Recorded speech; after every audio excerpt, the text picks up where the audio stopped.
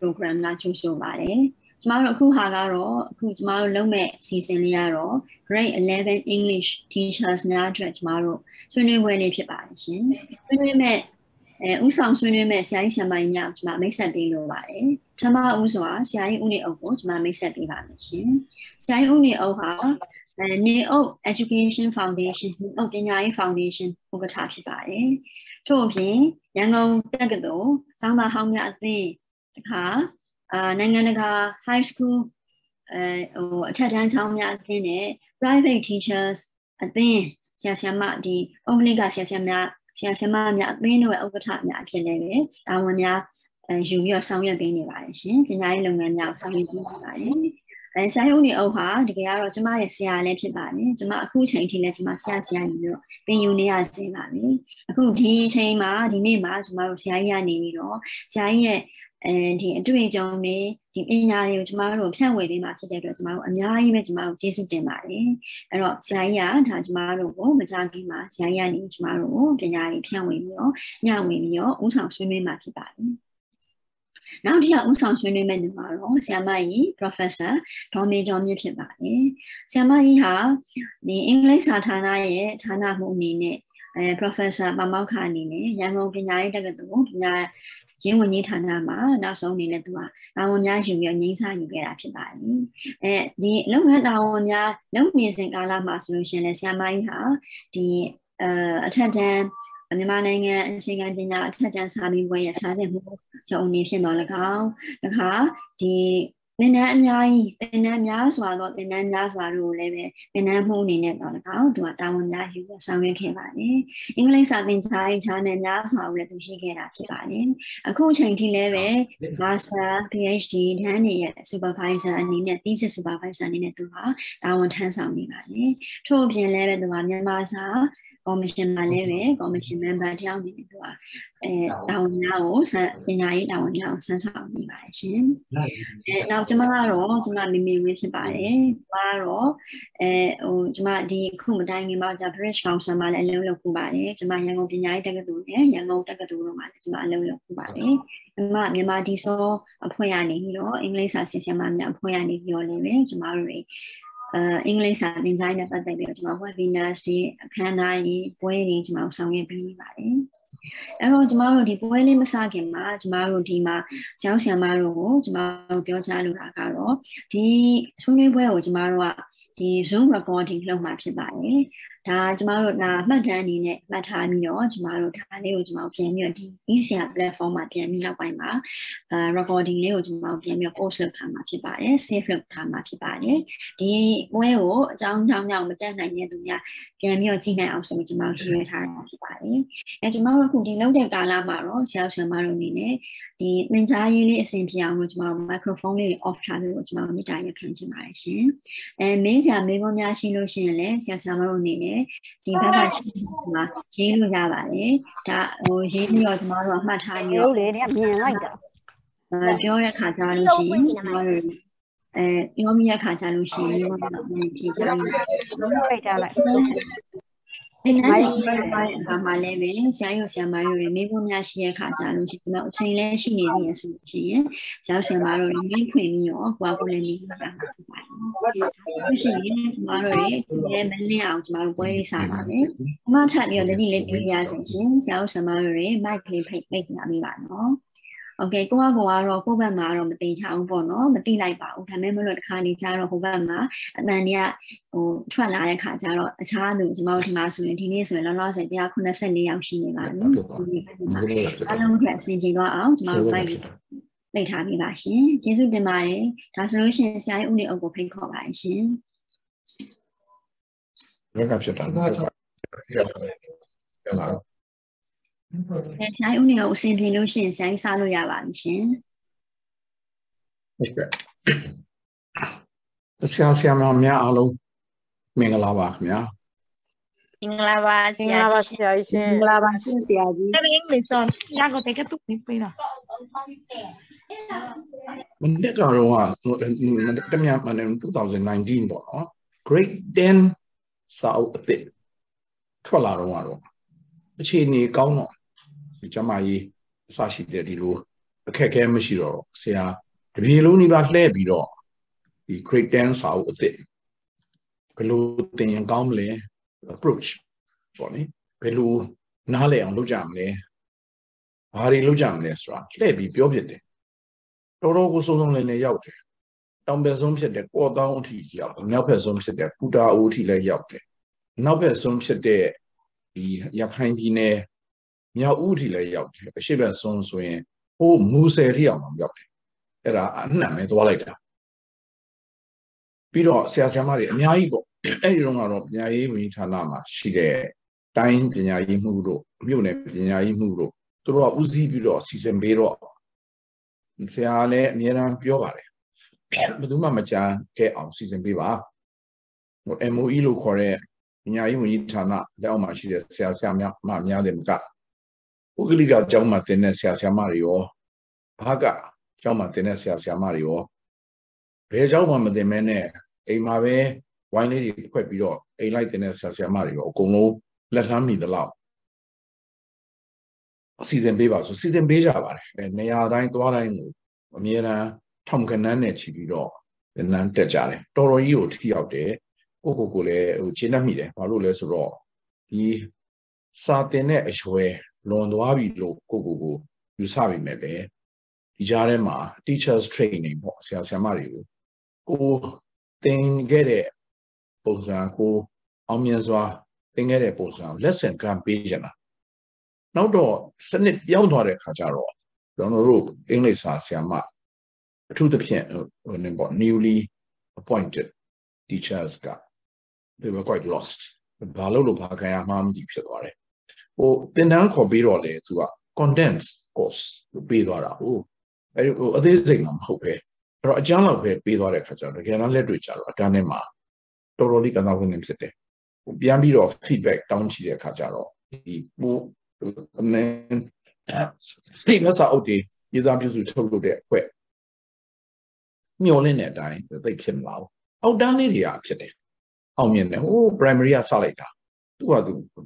အောင်မြင်တယ်ဒီ high school မှာစပြီးတော့ဆိုတော့အခက်ခဲတွေအများကြီးတွေ့လာတာပဲအားလုံးလုံးဝပြောင်းသွားတာဟိုပြောင်းသွားတဲ့အခါကျတော့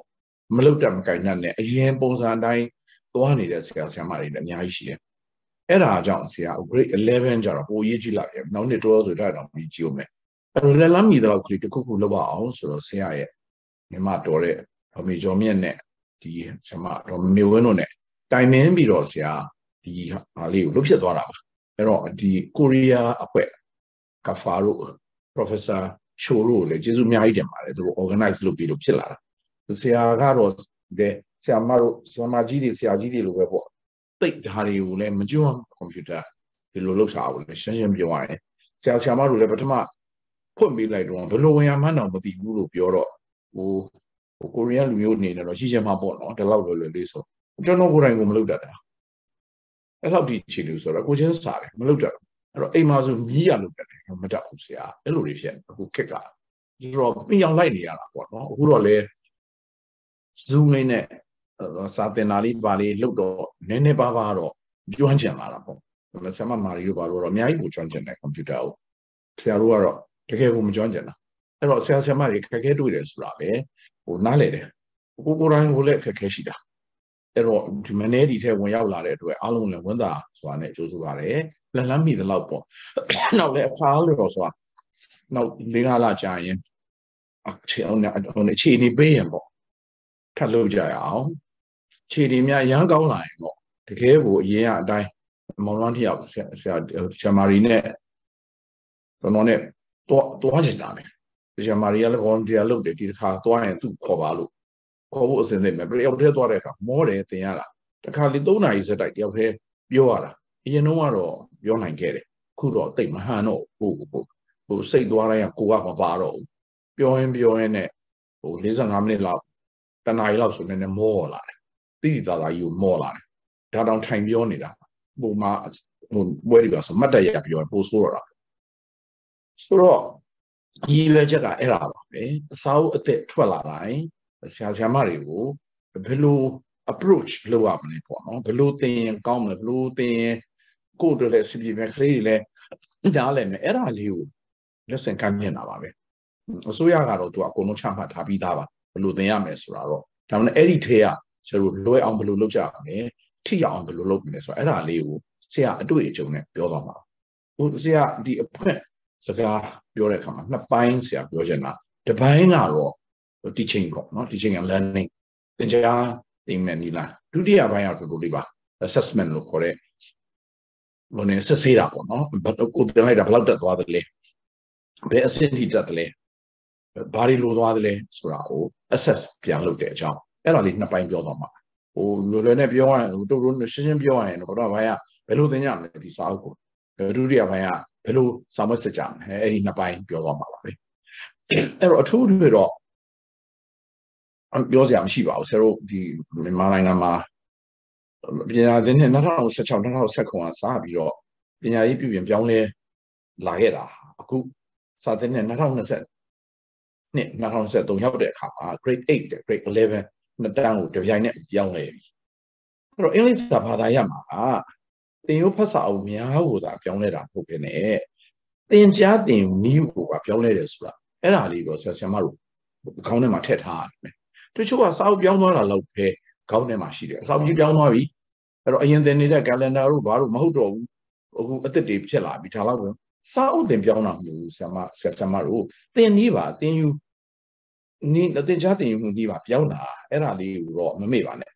အရင်စနစ်ဟောင်းတော့ဆိုရင်အင်္ဂလိပ်စာဘာသာရပ်ကိုအလွတ်ကျက်ပြီးအလွတ်ဖြည့်တဲ့နည်းလာနေအင်္ဂလိပ်လိုတော့ rote learning method အဲ့ဒါအသုံးပြုပြီးတော့သင်ရတာအဲ့တော့အထက်တန်းအဆင့်အောင်ပြီးတဲ့မြန်မာကျောင်းသူကျောင်းသားအများစုက majority အများစုကအင်္ဂလိပ်စာကိုလက်တွေ့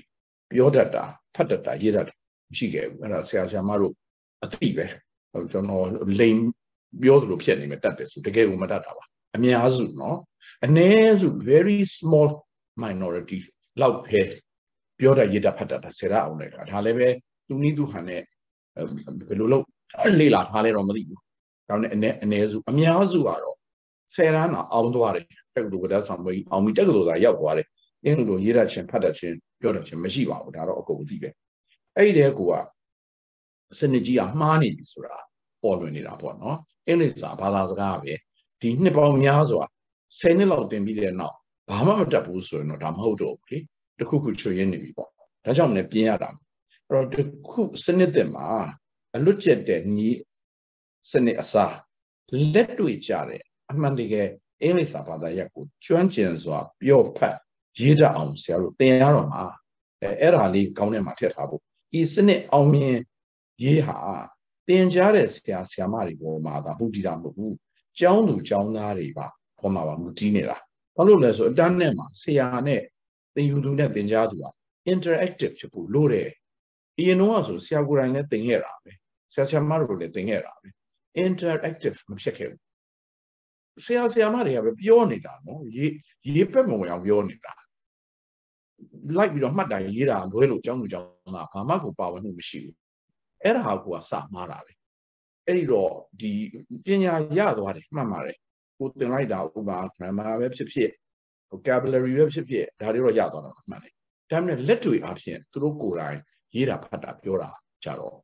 မရသွားရှာဘူးဘာလို့ဆိုတော့ interactive မဖြစ်လို့ပေါ့အဲ့တော့ဒီနည်းစနစ်အသစ်မှာတော့ဆိုတော့ interactive ဖြစ်ဖို့လိုတယ်အဲ့တော့ကျောင်းသူကျောင်းသားတွေမေးရမယ်ဖြေခိုင်းရမယ်ပြောခိုင်းရမယ်ရေးခိုင်းရမယ်ပေါ့နော်အဲ့ဒါလေးတစ်ခုပါပဲအဲ့တော့သင်ကြားသူနဲ့သင်ယူဒီအနေနဲ့ဖတ်စာအုပ်ထဲကစာပိုက်တွေကိုကြည်ညက်မှုကိုသာအာယုံစိုက်လို့မရတော့ဘူးကျွမ်းကျင်မှုကိုပါဖန်တီးပေးရတော့မှာဆရာမတို့အရင်တော့ဆိုကျွန်တော်တို့ calendar ဆိုဒီအဲ့ဒီ calendar စာပိုက်ကြီးကြည်ညက်အောင်ပဲသင်နေတာအလွတ်နီးပါးရတဲ့အထိကိုသင်နေတာတချို့ပြန်2ခေါက်3ခေါက်4ခေါက်5ခေါက်ထိသင်နေတာအဲ့ဒီဟာမဟုတ်တော့ဘူးဆရာမဒီစာအုပ်ထဲပါတဲ့အကြောင်းအရာအဓိကမဟုတ်တော့ဒါကရိုး intensive reading လို့ခေါ်တဲ့စာဖတ်ဖို့အတွက်ပဲထည့်ပေးထားတာဒါကြီးရဲ့အချက်အလက်တွေစာပိုက်ကြီးအလွတ်ရဖို့မဟုတ်တော့အဲ့ဒါလေးတခုသူတို့ကိုဖတ်တတ်ဖို့အတွက်ထည့်ပေးထားတာ grade 11ဖတ်စာအုပ်ဆရာမတို့လည်းရောက်နေပါပြီ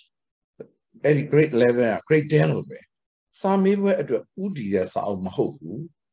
အင်္ဂလိပ်ဘာသာစကားကိုကျွမ်းကျင်သုံးတတ်အောင်သင်ကြားလေ့ကျင့်ပေးမဲ့စာအုပ်ဖြစ်တယ် အဲ့တော့ဘာသာစကားနဲ့သက်ဆိုင်တဲ့ကျွမ်းကျင်မှု၄ခုစလုံးဖြစ်တဲ့ reading skill ကို writing skill ကို listening skill ကို speaking skill ကိုအဲ့ skill ၄ခုအပြင်သူက vocabulary ဝေါ်ဟာရကြွယ်ဝမှုနဲ့ grammar တရားမှန်ကန်မှုကပူးတွဲပြီးတော့သင်ပေးရမှာဒါမှသူတို့မှန်မှန်ကန်ကန်စာရေးတာမှာဟုတ်အဲ့တော့ဟိုအပိုင်း6ခုပေါ့ competent 6ခုဆိုကြပါစို့ reading writing listening speaking အပြင် grammar နဲ့ vocabulary ဆို6ခုပေါ့အဲ့ဒီ6ခုကိုအာရုံစိုက်ပြီးတော့သင်ရမှာပါအဲ့တော့တစ်ခုစီပြောသွားတော့ဟုတ်လား reading ဖြစ်တဲ့အဖတ်ကျွမ်းကျင်မှုပေါ့နော်အင်္ဂလိပ်စာဒီကျွမ်းကျင်စာဖတ်ကျွမ်းကျင်မှုအတွက်အသေးစိတ်အချက်လက်များမှတ်သားပြီးတော့ဖတ်ရှုခြင်း intensive reading ပြုလုပ်ရအတွက်လူငယ်တွေစိတ်ဝင်စားမယ့်အကြောင်းအရာပါတဲ့အခန်း12ခုရွေးချယ်ထားပါတယ် perfect တော့မဖြစ်ဘူးပေါ့နော်ဒါတချို့အခန်းတွေဆိုရင်လည်းလူငယ်တွေစိတ်ဝင်စားခြင်းမှာစိတ်ဝင်စားမယ်ဆရာမတွေတော့သိစိတ်ဝင်စားကြဘူးဒါပေမဲ့လည်းသူရွေးထားတာတော့အကုန်အဲ့ဒီ level ပေါ့ grade 11 level စိတ်ဝင်စားမယ်လို့ထင်တဲ့အရှိတောင်အာရှ10နိုင်ငံဆိုတော့ကျင်းနေပါတယ်စိတ်ဝင်စားပါတယ် globalization of food လည်းစိတ်ဝင်စားနိုင်ပါတယ်ဟို memory တို့ဘာလို့ကြတော့လဲနည်းနည်း subjective ဖြစ်သလားတော့မသိဘူး psychology တို့ဘာလို့လဲဆိုင်းလာတော့တချို့ကစိတ်ဝင်စားကြမှာစိတ်ဝင်စားမယ်အစရှိသည်ဖြစ်ပေါ့နော်ဒါပေမဲ့လည်းတော်တော်လေးတော့ဒီစုံအောင်တော့သူရွေးထားပါတယ်စိတ်ဝင်စားအောင်ပေါ့အဲ့တော့သင်ကြားတဲ့ဆရာမတွေအနေနဲ့သင်ယူတဲ့အကြောင်းသူအကြောင်းသားတွေကိုပထမဦးဆုံးနားလေတဲ့လောက်ဖတ်ခိုင်းနေချင်ပါတယ်ကိုကကြီးပဲဖတ်ပြနေတာအဲ့ဒါတက်လုံးပဲအိုးအရင်စနေဟောင်းတွေက calendar ဆိုကိုကပဲဖတ်ပြနေတာပဲမှတော့သူတို့ကိုဒီ grade 11တောင်ရောက်နေပြီပဲအရင်ဆုံးနားလေတဲ့လောက်ပေါ့လောကအောက်တုံနားလေမယ်လို့တော့မယူဆနဲ့ပေါ့ဆရာမတို့ you cannot expect them to fully understand the entire passage ဒါပေမဲ့လည်းနားလေတဲ့လောက်ကလေးကိုသူတို့ဖတ်ခိုင်းစေချင်ပါတယ်အရင်ဆုံးဥပမာမနေ့ကငါတင်မယ်ဆိုဒီနေ့အိမ်မှာဖတ်ခဲ့ကြပါစမ်းဖတ်ကြည့်စမ်းပါဘယ်လောက်ထိနားလည်မလဲသိချင်လို့အဲ့လိုဖတ်ပြီးတော့မှအတန်းနဲ့ရောင်မှာအသေးစိတ်ရှင်းမယ်သူ intensive reading ဆိုအသေးစိတ်တော့ရှင်းပြရမှာပေါ့နော်အဲ့တော့သူတို့လည်းအိမ်မှာဖတ်ပြီးပြီကိုကလည်းအတန်းနဲ့မှာအသေးစိတ်ကိုရှင်းပြပြီးပြီဆိုရင်စာပိုက်ကိုဘယ်လောက်တော့နားလည်သဘောပေါက်လဲဆိုတာကိုစစ်ဆေးရတော့မှာဟုတ်အဲ့တော့စစ်ဆေးတဲ့အခါကျရင်တော့နံပါတ်1ကတော့မေးခွန်းပေါ့မေးခွန်းလေးတွေထုတ်ပြီးတော့မေးရတော့မှာပဲအဲ့တော့မေးခွန်းထုတ်ပြီးမေးတဲ့အခါမှာဒီဘာတော့တွေ့လဲဆိုတချို့ဆရာမတွေကကျွန်တော် private sector မှာနော်အញ្ញံပညာပြတယ်ဟိုခက်စစ်ကြမ်းဖန်ပြီးတော့ဟိုတဲ့တယ်မဟုတ်ခဲနဲ့တွေ့ဝိုက်တဲ့မေးခွန်းတွေအများကြီးမေးတတ်ကြအဲ့ဒါလည်းကျောင်းသားတွေ discourage ဖြစ်သွားမှာဆိုပါတယ်စိတ်ပြတ်သွားမှာဘာလို့ဆိုအားလုံးသိတဲ့အတိုင်းအများစုကအင်္ဂလိပ်စာအားနည်းတယ်မလုံနိုင်သေးဘူးအဲ့ဒါနောက်တစ်ပြေးပြေးတော့လည်းတနေ့ဖြစ်လာမှာပေါ့နော်အခုတော့လည်းအဲ့ဒီလိုသိပြီးတော့ direct မဖြစ်တဲ့ direct answer မဖြစ်တဲ့မိခွန်းတွေကိုတော့ရှောင်စေခြင်းနဲ့တပုတ်တလေမေးရပါတယ်ဥပမာမေးခွန်း9ခုမေးမယ်ဆိုတစ်ခုလောက်ကတော့နည်းနည်းလေးလှည့်ထားလို့ရပါတယ်9ခုစလုံးတချို့ကလှည့်ကိုထားလိုက်တယ်တော်တော်ယူကြည့်တာအဲ့ဒါဆိုတော့အရင်စိတ်ပြတ်သွားလိမ့်မယ်အဲ့တော့သူတို့ဒီ subject matter ကိုနားလည်အောင်သူကမနေဖတ်နေရတဲ့အချိန်မှာနည်းနည်း answer ဖြေရှာလို့လွယ်တဲ့မိခွန်းမျိုးလေးတွေမေးဖို့ရယ်ဒါကတော့နံပါတ်1လောက်အောင်မလုပ်နေရဘူးနောက်တစ်ခုကတော့ဝါကြအသက်ကလေးတွေရေးပြီးတော့စကလုံးလေးတွေဖြည့်ခိုင်းတာသူ့ရဲ့ရည်ရွယ်ချက်ကဒါလည်းစာဖတ်တတ်သလားလို့ရည်ရွယ်တာ哦ဟိုစာပိုက်ထဲမှာပါတဲ့ဝါကြကိုအတိဒီမရွေးယူပြီးတလုံးဖြုတ်လိုက်လို့ရှိရင်ဒါသူစာဖတ်တာအာမပြေတော့ပဲねအလွတ်ကျက်တာအားပေးလို့ပြောပြရအောင်ဒါကြောင့်မလို့ဒီစာပိုက်ထဲဝါကြကိုတိုက်ရိုက်ယူလို့မရပဲねတမျိုးပြောင်းရေးပြီးတော့မှစလုံးတလုံးဖြုတ်ထားပါအဲ့ဒီခါကျတော့သူတို့စာဖတ်တဲ့အလေ့အကျင့်ဖြစ်လာပါအနည်းဆုံးဒီဘက်ကျ9ချောင်းဟို fill in the blanks ပြောနေတာနော် complete the sentences ဆိုအဲ့ဒီ9ခုဖြည့်ဖို့အတွက်ကိုဒီဘက်ကျ9ချောင်းဖတ်ကိုဖတ်ရတော့မဖတ်ရင်သူဘယ်လိုမှဖြည့်လို့မရတော့နားလည်းမချင်းကိုဖတ်ရတာအဲ့လိုနီးနဲ့သူတို့စာဖတ်တက်လာအောင်ဆရာတို့ဆွဲဆောင်ရမှာဟုတ်ဆိုတော့အဲ့ဒီလိုလေ့ကျင့်ခန်းလေးတွေပေးရမယ်အစာအုပ်ထဲမှာတော့အစာအုပ်ထဲတော့ပါတယ်ဒါမဲ့လို့မပြည့်စုံ ဆရာသတိထားကြည့်တာမပြည့်စုံနောက်တစ်ခုကကောင်းတာ matching words and meanings ဒါလည်းကောင်းပါတယ်ဆရာမတို့ရှင်းရတဲ့အဲ့ဒီစလုံးတွေကိုပြောတော့မှာပဲဒီအဓိပ္ပာယ်တွေပြောတော့ပြန် test လုပ်ချင်ဒီဘက်ကစကလုံး၅လုံးနဲ့အဓိပ္ပာယ်9လုံးတခါလေးကျတော့လဲစကလုံးက9လုံးအဓိပ္ပာယ်5လုံးအဲ့လိုလဲပေးလို့ရှိတယ်ဒါပေမဲ့ဆက်စားခြင်းတော့စကလုံး5လုံးနဲ့အဓိပ္ပာယ်5လုံးကွက်တီပေးတာတော့ပိုကောင်းနိုင်မယ်လို့ထင်တယ်နောက်တော့မှတဖြည်းဖြည်း extra လေးတွေပေးလာပေါ့နော်ဆက်စားခြင်းတော့ကွက်တီလေးဆိုတော့သူတို့အတွက်ခေါင်းမရှုပ်ဘူးပေါ့ meaning ကနှစ်ခုများလာရင်လဲထွက်သွားအောင်မယ်စကလုံးနှလုံးပိုးနေရင်လည်းတခါလဲထွက်ကိုပြအောင်ဆိုတော့ပါအောင်ဆွဲရမှာကိုစိတ်ပါလာအောင်စိတ်ပြည့်အောင်မလုပ်အောင်လေကျွန်တော်တို့အဲ့ဆို English ကသူတို့က obstacle ကိုဖြစ်နေတာအဲ့တော့စိတ်ပြည့်မဲ့နီလန်းတော့မသုံးတာကောင်းတယ်သူတို့အတွက်လွယ်ကူအောင်မျိုးစုံစူးစမ်းပေးရပါပဲနောက်တစ်ခုကလည်းဆိုလိုတဲ့အဓိပ္ပာယ် true false လေးတွေလည်းကောင်းတာပါပဲအဲ့ဒါလေးတွေလည်းမေးသင့်တာပဲဆိုတော့ဒီထက်ကကိုရှင်းသွားတဲ့အတိုင်းတမျိုးပေါ့ဖတ်စာအုပ်ထက်အတိုင်းမဟုတ်ဘူးတမျိုးပြန်ရေးပေးလိုက်ရင်ဟိုက not the same လို့ကိုက different နဲ့ပြန်ရေးလိုက်ပြီးတော့ true လား false လားမေးတာဒါလည်းကောင်းတာပဲအဲ့တော့အင်္ဂလိပ်လိုသူတို့နားလည်သဘောပေါက်မှုရှိရလားဆိုတာလေးတွေသိလာတာပေါ့မလွတ်တင်တာကတော့စာပိုက်တွေကိုအလွတ်ကျက်ပြီးတော့အမေးအဖြေတွေကိုအလွတ်ကျက်တာအဲ့ဒါကတော့လုံးဝမလွတ်တင်တော့ပါဘူးဘာဖြစ်လို့လဲဆိုတော့ဒီလမ်းပြောင်းသွားပါပြီဟိုဆရာတို့ assessment ကြရင်ဆရာဆက်ပြောပါမယ်ဟိုအဲ့ဒီတိုက်ရိုက်တွေမလာတော့ပါဘူးမရှိတော့ဘူး recall question လို့ခေါ်တယ်အဲ့ဒါကိုလည်းအမှန်မှားတာဖတ်စာအုပ်ထဲက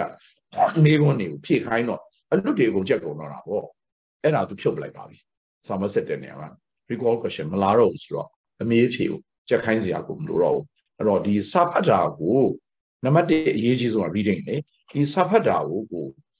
ကျွမ်းကျင်လာအောင်အားပေးရမယ်ဒီစာဖတ်တာကိုကျွမ်းကျင်လာအောင်အားပေးရမှာဆိုတော့ဒီစာပိုက်ကိုသူတို့ဖတ်ခိုင်းပြီးရင်ဆရာမတို့ကအသေးစိတ်ရှင်းပြပြီးတော့အဲ့ဒီထဲကအကြောင်းအရာတွေဝေါဟာရတွေအဲ့ဓာတွေကိုပြန်ပြီးတော့သူတို့ကို exercise များပြန်ပေးရမှာအဲ့တော့အဓိကကတော့ကျွန်တော်ထင်ပါတယ် exercise အဓိကပါပဲဒီဆရာတို့ပြောနေတဲ့ read the passage ဆိုတဲ့လေ့ကျင့်ခန်းမထည့်ထားဘူးအခုဖတ်စာအုပ်အသစ်ထဲမှာတကယ်တော့အဲ့ဒါက integral part ပဲနံပါတ်1ပဲဘယ်မေးဖို့မဆို lab but စစ်အတန်းတင်မဲ့စစ် English paper မှာ first question က read the passage ပဲဖတ်စာအုပ်ထဲကစာပိုက်ကိုပေးပြီးတော့ကွက်လာ9ခုနဲ့မေးခွန်း9ခုကမေးဖို့မရမှာမမေးလို့မရအောင်အဲ့ဒီလိုမေးတော့မယ်ဆိုရင်ဖတ်စာအုပ်ထဲမှာမပါဘူးနော်အဲ့ဒီလေ့ကျင့်ခန်းကိုယ့်ဟာကိုယ်လောက်ရတာဆရာမတို့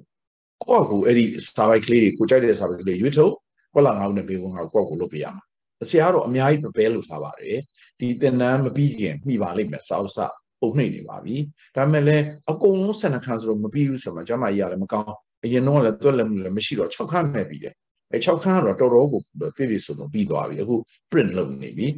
ဒီတပတ်10ရက်အချိန်လေးပါတောင်းထားတယ်တပတ်10ရက်ကြာရင်တော့စာအုပ်ရရင်ဒီသင်တန်းမပြီးခင်ကို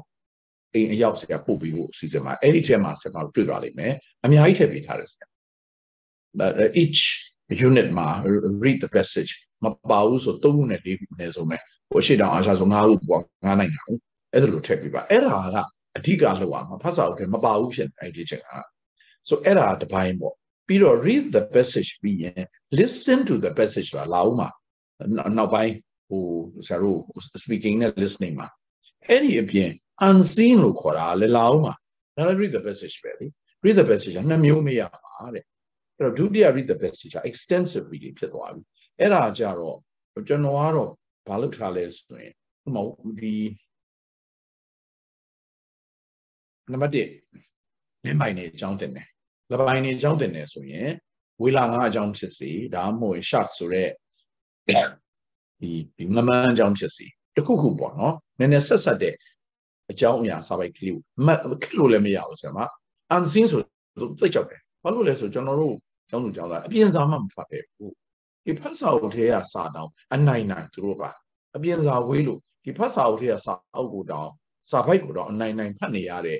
ကျောင်းသူကျောင်းသားတွေဆိုတော့အပြင်ဘက်ကစာပိုက်ဖတ်ဆိုရင်အကုန်လုံးလန့်ပေါ့ဖတ်ကိုမဖတ်တတ်အဲ့တော့မဖတ်တတ်တဲ့အတွက်မဖတ်ချင်ဆရာပြောတယ်မင်းတို့မဖတ်တတ်တာဟာမဖတ်လို့မဟုတ်ဘူးတဲ့မတတ်လို့မဖတ်တာတဲ့ဆရာမဟုတ်ဘူးမဖတ်လို့မတတ်တာမဟုတ်ဘူးမတတ်လို့မဖတ်တာနဲ့မဖတ်လို့မတတ်တာနဲ့လဲနေတယ် အဲ့တော့သူတို့ဖတ်ချင်အောင်ပေါ့နော်စိတ်ဝင်စားစရာကောင်းတာဒီဥမာလပိုင်းချောင်းတင်ပြီးပြီဆိုရင်နောက်9မျိုးဆိုစိတ်များဝင်စားမလားငမန်းဆိုရင်အဲ့ဒီငမန်းချောင်းလေးကိုရှာပြီးဆိုတော့ထည့်ပြီးတော့ဒီ extensive reading ကိုခေါ်တဲ့ unseen passage ပေးရတော့မှာပဲသိမရှိလို့တော့အရေးကြီးတယ်စာပိုက်ကြီးသိရှင်ဖန်ဖန်ဆိုလေထွက်သွားအောင်ဒါမှမဟုတ်ဆရာစာအုပ်ထဲကြတော့ရှေ့ကြီးပေးထားတယ်အဲ့တော့ဆရာမတို့ပိုင်းပြီးတော့ပေးလို့ရအောင်ဥမာประเทศတောင်အာရှဆရာရေးလိုက်တာဆရာမှတ်မိတယ်တရုတ်ပြည်အကြောင်းဆိုအရှိကြီးကိုဆရာပေးထားတယ်ပိုင်းပြလိုက်လို့ရတာပဲသူရဲ့ geography ရဲ့သူရဲ့ history ရဲ့သူရဲ့ political ဟိုအရသုံးကိုပိုင်းလိုက်လို့ရတယ်အိန္ဒိယအကြောင်းလည်းဆရာရေးထားတယ်အဲ့လိုပိုင်းပြလိုက်လို့ရတာဆရာကတော့တမင်တကာရှေ့ကြီးပေးထားတာပါဒါဆရာမတွေအတွက်ကိုလိုတာလေးဆွဲထုတ်ပြီးတော့ယူလို့ရအောင်တကယ်တမ်းကလေးတွေကျောင်းသူကျောင်းသားတွေကြတော့အဲ့လောက်ရှေ့ကြီးပေးလို့မရဘူးဆိုမှသူတို့မဖတ်နိုင်ဘူးဘာဖိုင်လေထွက်သွားလိမ့်မယ်အဲ့ဒါပေါ့နော် read the passage unseen လို့ရမယ် read the passage seen လို့လေ့ကျင့်တာတော့တူပဲ unseen မှာလည်းပဲကွက်လက်တွေနဲ့မိကုန်းနေလာမှာပဲ seen မှာလည်းကွက်လက်တွေနဲ့မိကုန်းနေလာနိုင်တာပဲ matching လည်းလုပ်လို့ရတာပဲစကားလုံးနဲ့အဓိပ္ပာယ် true false လည်းလုပ်လို့ရတာဒါမဲ့လို့ကြိုပြောလိုက်မှာဆိုတော့ assessment ရောက်ရင်ဆရာမတို့သတိထားမိလားတော့မသိမိကုန်းအထက်က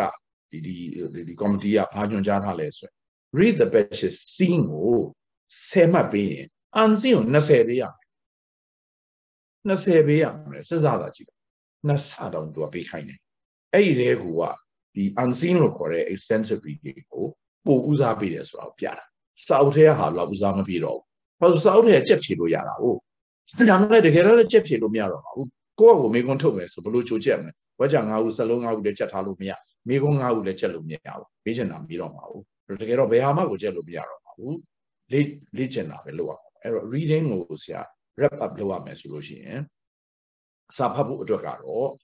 ဆရာတို့လေ့ကျင့်တာလောလောဆယ်နှစ်ခုပေါ့နော် close procedure လာအောင်မယ်နှစ်ခုပေါ့ပေးလို့ရတာ read the passage ကြီးပဲ seen နဲ့ unseen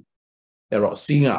ဆက်မှတ်ဖို့ပဲမေးရမယ်တဲ့ unseen ကို10ပေးရမယ်မကြိုက်တာတော့အဲ့လို assessment ကြာရင်တော့ဆရာပြောတော့မယ်မေးခွန်းထုတ်တာတော့မင်းတို့ထုတ်လို့ရတယ်အဲ့တော့နောက်တစ်ခုကဝေါ်ဟာရကြွယ်ရမှုတကယ်တော့ဝေါ်ဟာရကြွယ်ရမှုဆိုတော့ vocabulary ကြတော့ဘယ်သင်လို့ကုန်ပါလဲဆရာမရေဆရာမတွေဘလို့မှကိုသင်လို့မကုန်တာလေအင်္ဂလိပ်စာဝေါ်ဟာရဆရာတို့တောင်မှတနေ့စာအုပ်ဖိုင်တိုးလာတဲ့စလုံးတွေအစ်စ်တွေမသိတာတွေရှိတာပဲအဲ့တော့ဘလို့လုပ်ကြမလဲဆိုစာအုပ်ထဲပါတဲ့ဝေါ်ဟာရလေးတွေကိုတော့သေးသေးချာချာဒီ vocabulary or phrase ကိုသေးသေးချာချာလေးကို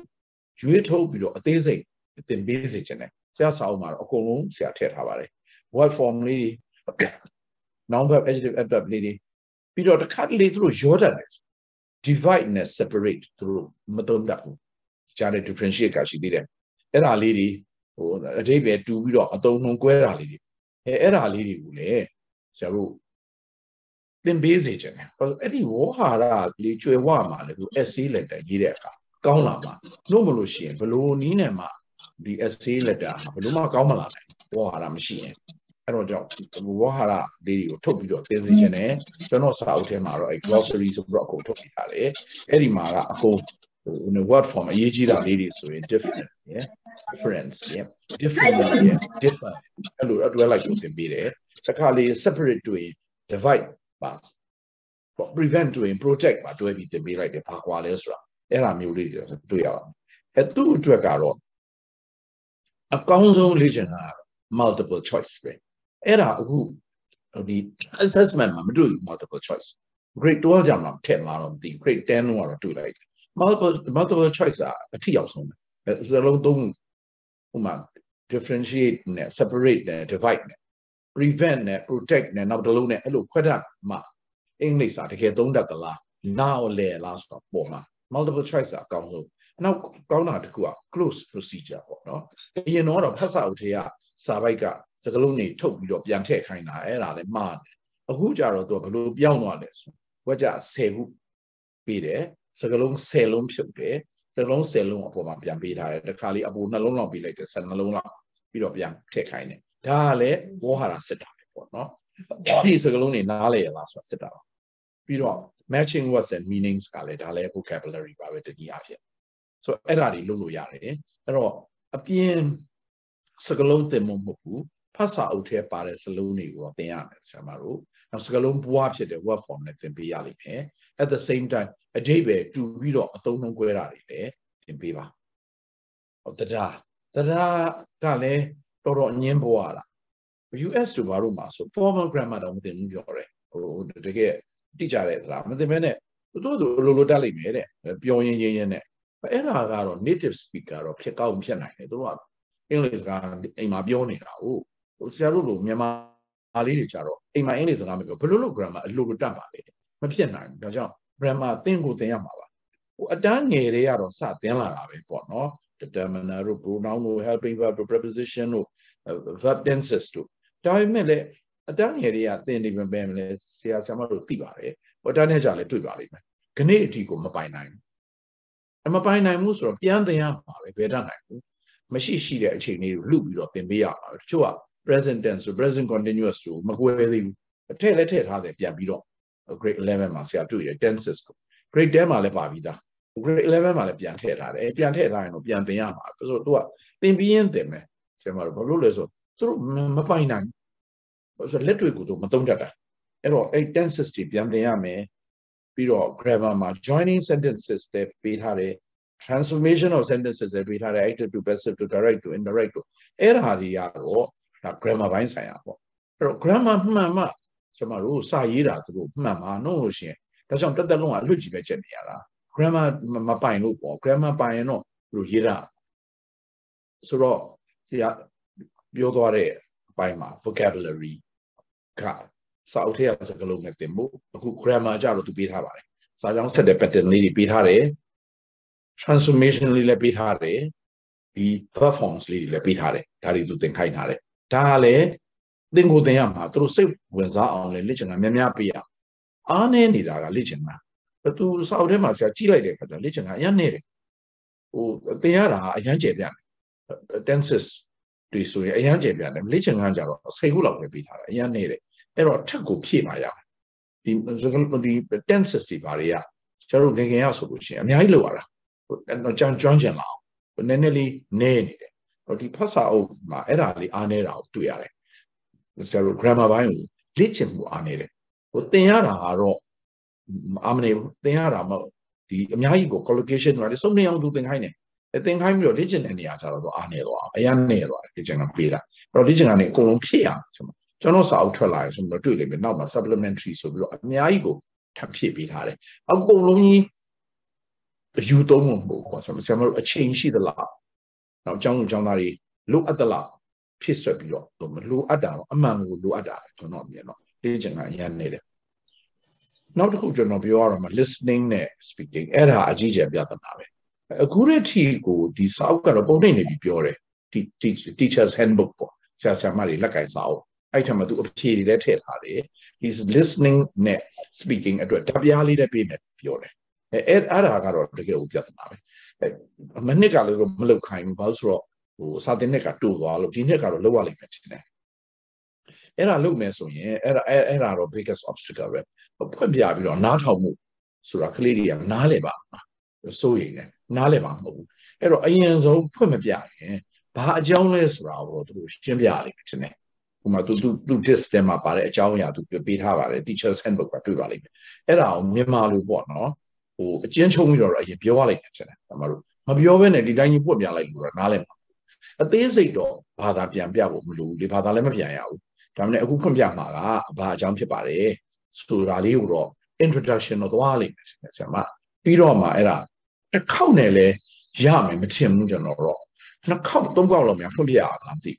Pumbia Biroma. Through Midena or no? Short question on Midena. Uma, what is the capital of People's Republic of China? They will be a Muropale. Pigeons read Lomia Kutori. And also do Jalai. Pigeon number 10 times to Jalai. No? What is the currency of China? They will be a Muichia, Ubalu Hole, Remember, Damojuan. That's when Megon Nale. Appear the low man. Full sentence blue who read the passage seen and seen or full sentence blue no to a ye at that go to a legend. ဒါအရေးသားကိုလေ့ကျင့်တာမဟုတ်တော့ဘူးလေဘလောက်နားလေလေဆိုတာလေ့ကျင့်တာဆိုတော့ဘာကြအဖြည့်အစဆုံးမတောင်းနဲ့ဆို What is the capital of China တရုတ်ပြည်မြို့တော်ဘာလဲပေချင်းတုပ်လုပ်မယ်လို့ရှင်တယ်ပြီးပြီဒါဆိုရင်တို့နားလေတယ်တို့ကြားလိုက်တယ်ဆိုတာပေါ်လွယ်နေနောက် fill in the blanks မှာလဲကျွန်တော်က fill in the blanks complete the sentences ပေးရင်အစစကလုံးပေးတယ်ဟိုဝိဇ္ဇာလေးပေးမယ်ပြီးရင်အဲ့စလုံး O နဲ့စားတယ် A နဲ့စားတယ်အဲ့လိုပေးရမယ်ဟိုဆိုတို့ရှာဖို့မရှိဘူးလေနားပဲထောင်ရတာဟုတ် read the passage seen and unseen ကြတော့သွားရှာလို့ရတယ်လေ A နဲ့စားတယ်လို့ပေးထား A တွေလို့ရှာပြီးထည့်တော့ဟော A နဲ့စားတယ်စလုံးအခုကြတော့အဲ့လိုရှာလို့မှမရပဲနားပဲထောင်ရတာဟုတ်ဆိုတော့အစစကလုံးလေးပေးတဲ့တယ်ကျွန်တော်တော့ထင်တယ်ဟို vocabulary ပြန်စစ်ရင်ဟုတ်တော့အပြန်လာ speaking ကြတော့ group like ဖြစ်စီတယောက်ချင်းဖြစ်စီအပြန်လာပြောရတော့မှာပေါ့နော်အဲ့ဒီခါကြလို့ရှိရင်လည်းခက်တာပဲဆရာမတို့အတန်ထွက်မှန်အောင်လေအဲ့ဒီ phonetic script တို့ဘာလို့ကိုယ့်အကူတော့လေ့လာထားကလေးတွေတော့သင်လို့မရဘူးအကုန်လုံးရှုပ်လို့လိမ့်မယ်ဖြစ်နေ phonetic script တော့သင်ရင်ဒါပေမဲ့ကိုကမှန်မှုတော့အရေးကြီးတယ်အတန်ထွက်လေဘယ်စကားလုံးနဲ့ဖြစ်ပေါ့အတန်ထွက်ကလေးကိုဆရာမတို့လေ့လာရတော့ဖြစ်နေ phonetic script လို့လို့ရှိရင်အတန်ထွက်တွေလွဲနေလို့ရှိရင်ဟိုတော့ကြတော့အတန်ထဲမှာဆရာမသိခါကြတာပေါ့ဆိုတချို့ကလေးတွေကြတော့လေသူတို့ ILBC တို့ဘာတို့အဲ့လိုတက်ထားတဲ့ကလေးတွေရှိနေရင်သူတို့တွေကဒီ pronunciation ကဆရာမတွေပိုတိကျနေတာအောင်လေကျွန်တော်တွေ့ဘူးတယ်အဲ့တော့ဆရာမတွေကလေးလာတော့မှာပဲအဲ့ဒီအတန်ထွက်ဒီ portion အတွက် listening and speaking အတွက်အဲ့တော့အဓိကကတော့ listening ကတော့ဆရာတို့ read the passage listen to the passage ပေးမယ်လွယ်တဲ့စာပိုက်သူပေးတာဖတ်မယ်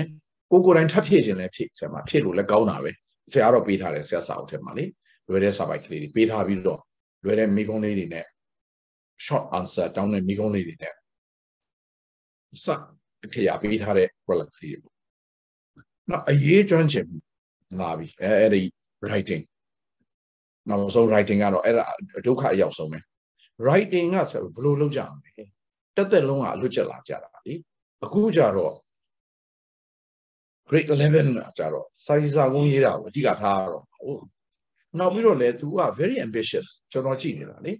ဘာဖြစ်လို့လဲဆိုတော့ဒီစာရေးစာကုန်းကအမျိုးစုံ narrative essay ပါတယ်အဖြစ်အပျက်တွေကိုတစ်ခုချင်းပြန်ပြောပြတဲ့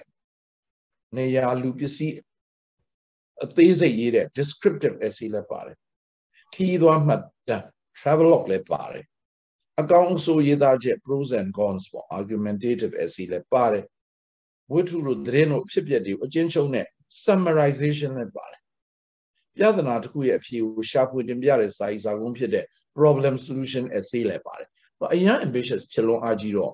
ဆရာတော်တော်စိတ်ဓာတ်ကြပါတယ်ဒါပေမဲ့ तू ပေးထားတယ်ဆိုတော့မတတ်နိုင်လောက်ရတော့မှာပဲလေအဲ့တော့ဆရာအဲ့ဒါကိုပြန်ပြီး analyze လုပ်ပေးထားတယ်လုပ်ပေးထားပြီးအလားတူဒီမှာပထမဦးဆုံး essay ဆိုလို့ရှိရင် तू က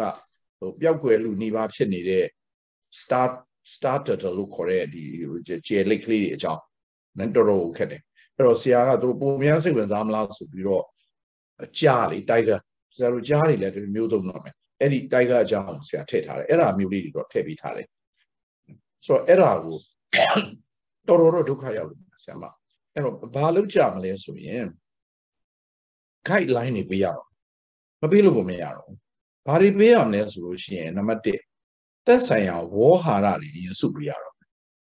မကြားတွေအကြောင်းရေးခိုင်းတော့မယ်ဆိုကြားနဲ့ပတ်သက်တဲ့ဝေါ်ဟာရတွေစုပေးရတော့ number 1 2ရေးတဲ့အကြောင်းအရာ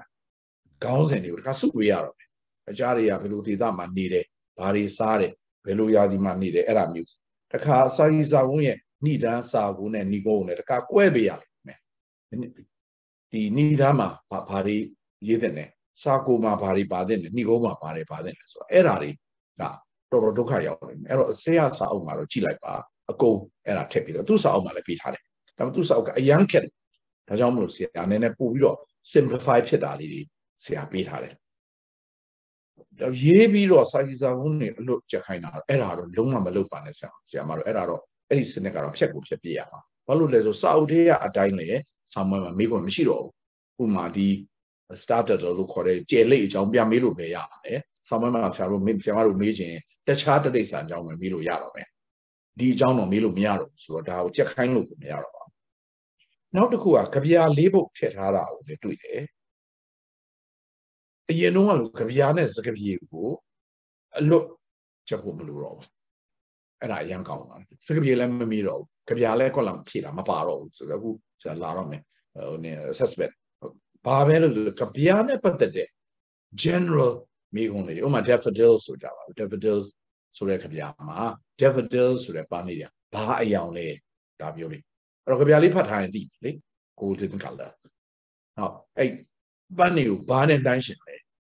stars in the sky JD and dimension as I see the people hello general question meant to be my so I like to go a young color no more Kabiale Luchakayame Sakabi Luchakayame and I'm put over Kabia they are a UJ who I got it Kabia Loya no Sada Allah Simune Lila do you go to a Pitala at all Kabia Machakino when that's the 8 cook Nigo Nine say up your message the assessment Matuahian no who Daumanzia lead who are Salabio Vivabi who saw told Dominica so 12 the old the chairman for 9 Eddie Choku Samaro aim Samaro aim general Pulai Chokame drilling so the danger la Otiro Saru Samaro Tenziashi Maba Ero Danger Madame got September Autobala Zama Janet the West Sia Yini Babi Erali Pioene Sia the teaching of Mikoncho Biasi. On a screen share of Biva Bivabi. Take Yeji assessment of Kore, Somerset Alavari. Yabi Chimare. Now Lila Jide grade 11 to the final examination at 2 hours. Tamade. Sialem Miron Miadi Piaro mentioned and Lame Tabama. Samaro Tio, Sanseka, Tanai Megula Tanai Gualam, the clearly Meiji army. So Titiani Robe, Chuama chain Kaipido, no? Over 2 hours. 2 hours, Matua. Answer all questions. One, read the following passage to be on high. Seen passage. Number 1, write the correct word or words to complete each sentence. 5 marks. Daro Karain Web, no? Waja Navu. Ura Yeda was an Aupia, eh? Tea Messagalona, out here. To be that as Savatia, Salon Pia, the Galon form of Yaman. Now, B, answer each question in 1 sentence then. Dagale, short question. We go to the Dale must be 5 marks. Seen, read the passage, seen 10 marks where to a lot of Tale. Era number 2, Jila. Read the following passage. Now the era unseen passage. Era find the bold-faced words in the passage that are similar in meaning to the following. There are 2 extra bold-faced words in the text. Era baja the era 1, 2, 3, 4, 5, 6, 7 to being meaning are A, B, C, D, E. Lima Janet for something like your not Taleb Yara. Ero Savai bold-faced. So we are salon and slow Conalong Billy. Ziaro Eda Shogu, Salongo Atija Beyond. Bold-faced or Kashani Alme. Baby Roma, meaning Nagu. Damo and Zagalonga, Nagu, meaning Konaku to Elo visit. Who say there, a quantity being they go on me, Yakin will allow the Erao, Nama, please. 6 and 7 jungle. Second one, Konaku Pia 6 and 7 jungle. 1, 2, 3, 4, 5, 6, 7 Pia. Dimago Chana. The Naku people beat out of your Avilo, Tumabita, Dimao Chana, or Talibaro. Now the Kua. Write the correct word or words to complete each sentence. Eragaro, sine a dinepo. Says Amaru Kura and Yere was an Ajang beat draw, Salon de Lucy, Chotabiyama. Answer each question in 1 sentence. Megongagu, 10 marks behind. So altogether 20 marks. Era, he was Samaru, the Tazi, Ero to unseen, Amapu be seen that. Ero, so unseen, Miamia Legion, Samaro. Unseen, couple of I was very disappointed. Great Denua. They did not give any exercises on unseen passages. But clearly, that was a big mistake. Now suddenly they are allotted twice. Marks are twice. 20 don't beat please. Now, number 3, complete the sentences with the correct form in brackets. So it could be word form, or it could be verb form, or it could be anything. Correct form, word form, maybe. Verb present tense, past tense, word form solution, differ different or difference or differently. And 3, just imagine slowly, you get 2 marks. That's quite a lot. And 3, complete each sentence with the appropriate word given in the box. There are 2 extra. The box leader, I think there will be 7 words. And out of the 7 words, you have to fill in, use only 5 for the 5 blanks. So, so about test so most probably vocabulary.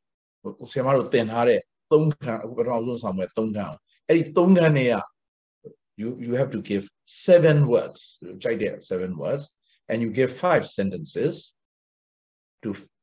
fill in the blanks. Now would be on the 5 words. Vocabulary, number 3. 10 marks. You get 2 marks for the correct words. Please. Question number 4 is rewrite the sentences according to the instructions given in brackets. So in number 1 may be active to passive, 2 are direct to indirect, 3 are both and so on and so forth. Altogether, there will be 10 different sentence patterns. 20 marks. Just imagine 20 marks. Each sentence you get 2 marks. Now, number 5. Here comes the poem. We are supposed to teach only 4 poems. And for that 4 poems, the allotted marks is 10. The poem will do the poems, there will be 5 questions. All general questions, not paraphrasing. Like, for example, what are the color of the daffodils? Daffodils, golden color, complete sentences not here. You get 2 marks just for saying that daffodils, the color of the daffodils is golden, and you get 2 marks. So, but you wouldn't know what question they will be asked. It's just a very general question. If you have taught the poem properly, the point ladies and Maro,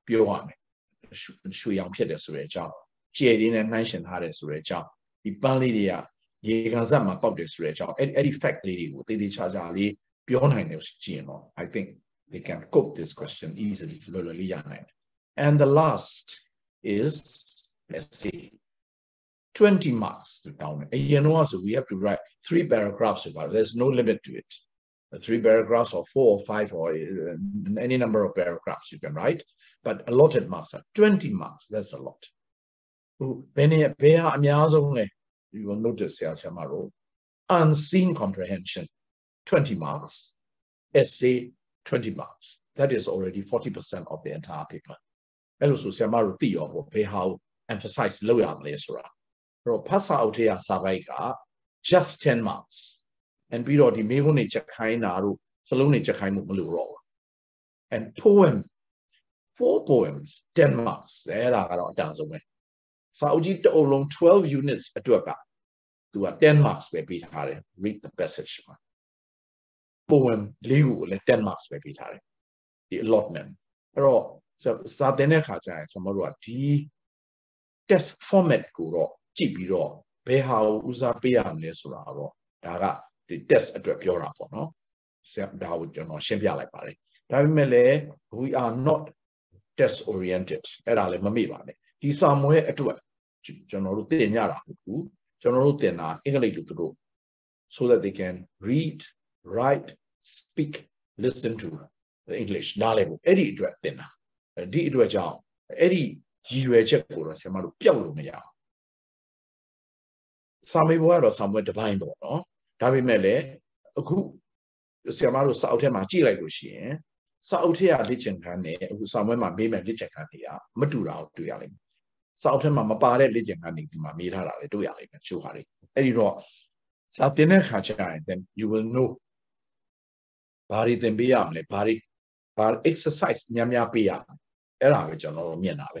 for each question များ exercise တွေများပေးပေးပါကျွန်တော်တို့ကဲဒါဆိုရင် I've taken up a lot of time so question and answer အချိန်တော့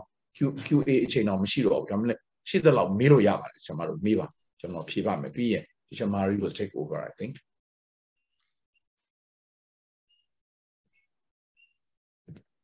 let's show me yeah ဆရာဆရာမတို့မေးချင်တယ်ဆိုလို့ရှိရင်လက်ကလေးထောင်ပြီးတော့ကျမတို့အဲ့လက်ထောင်တဲ့သူတွေကိုကျမတို့မိကုန်းနာမည်လေးခေါ်ပါမယ်ရှင်လက်ထောင်ပြီးပါတော့ဒီပြိုင်နဲ့ထဲမေးလို့ရှိရင်လေအားလုံးအတန်လည်းမကြားရဘူးဆရာကြီးလည်းကြားရမှာမဟုတ်ဘူးမေးမယ်ဆိုလို့ရှိရင်လက်ထောင်ပြီးပါရှင်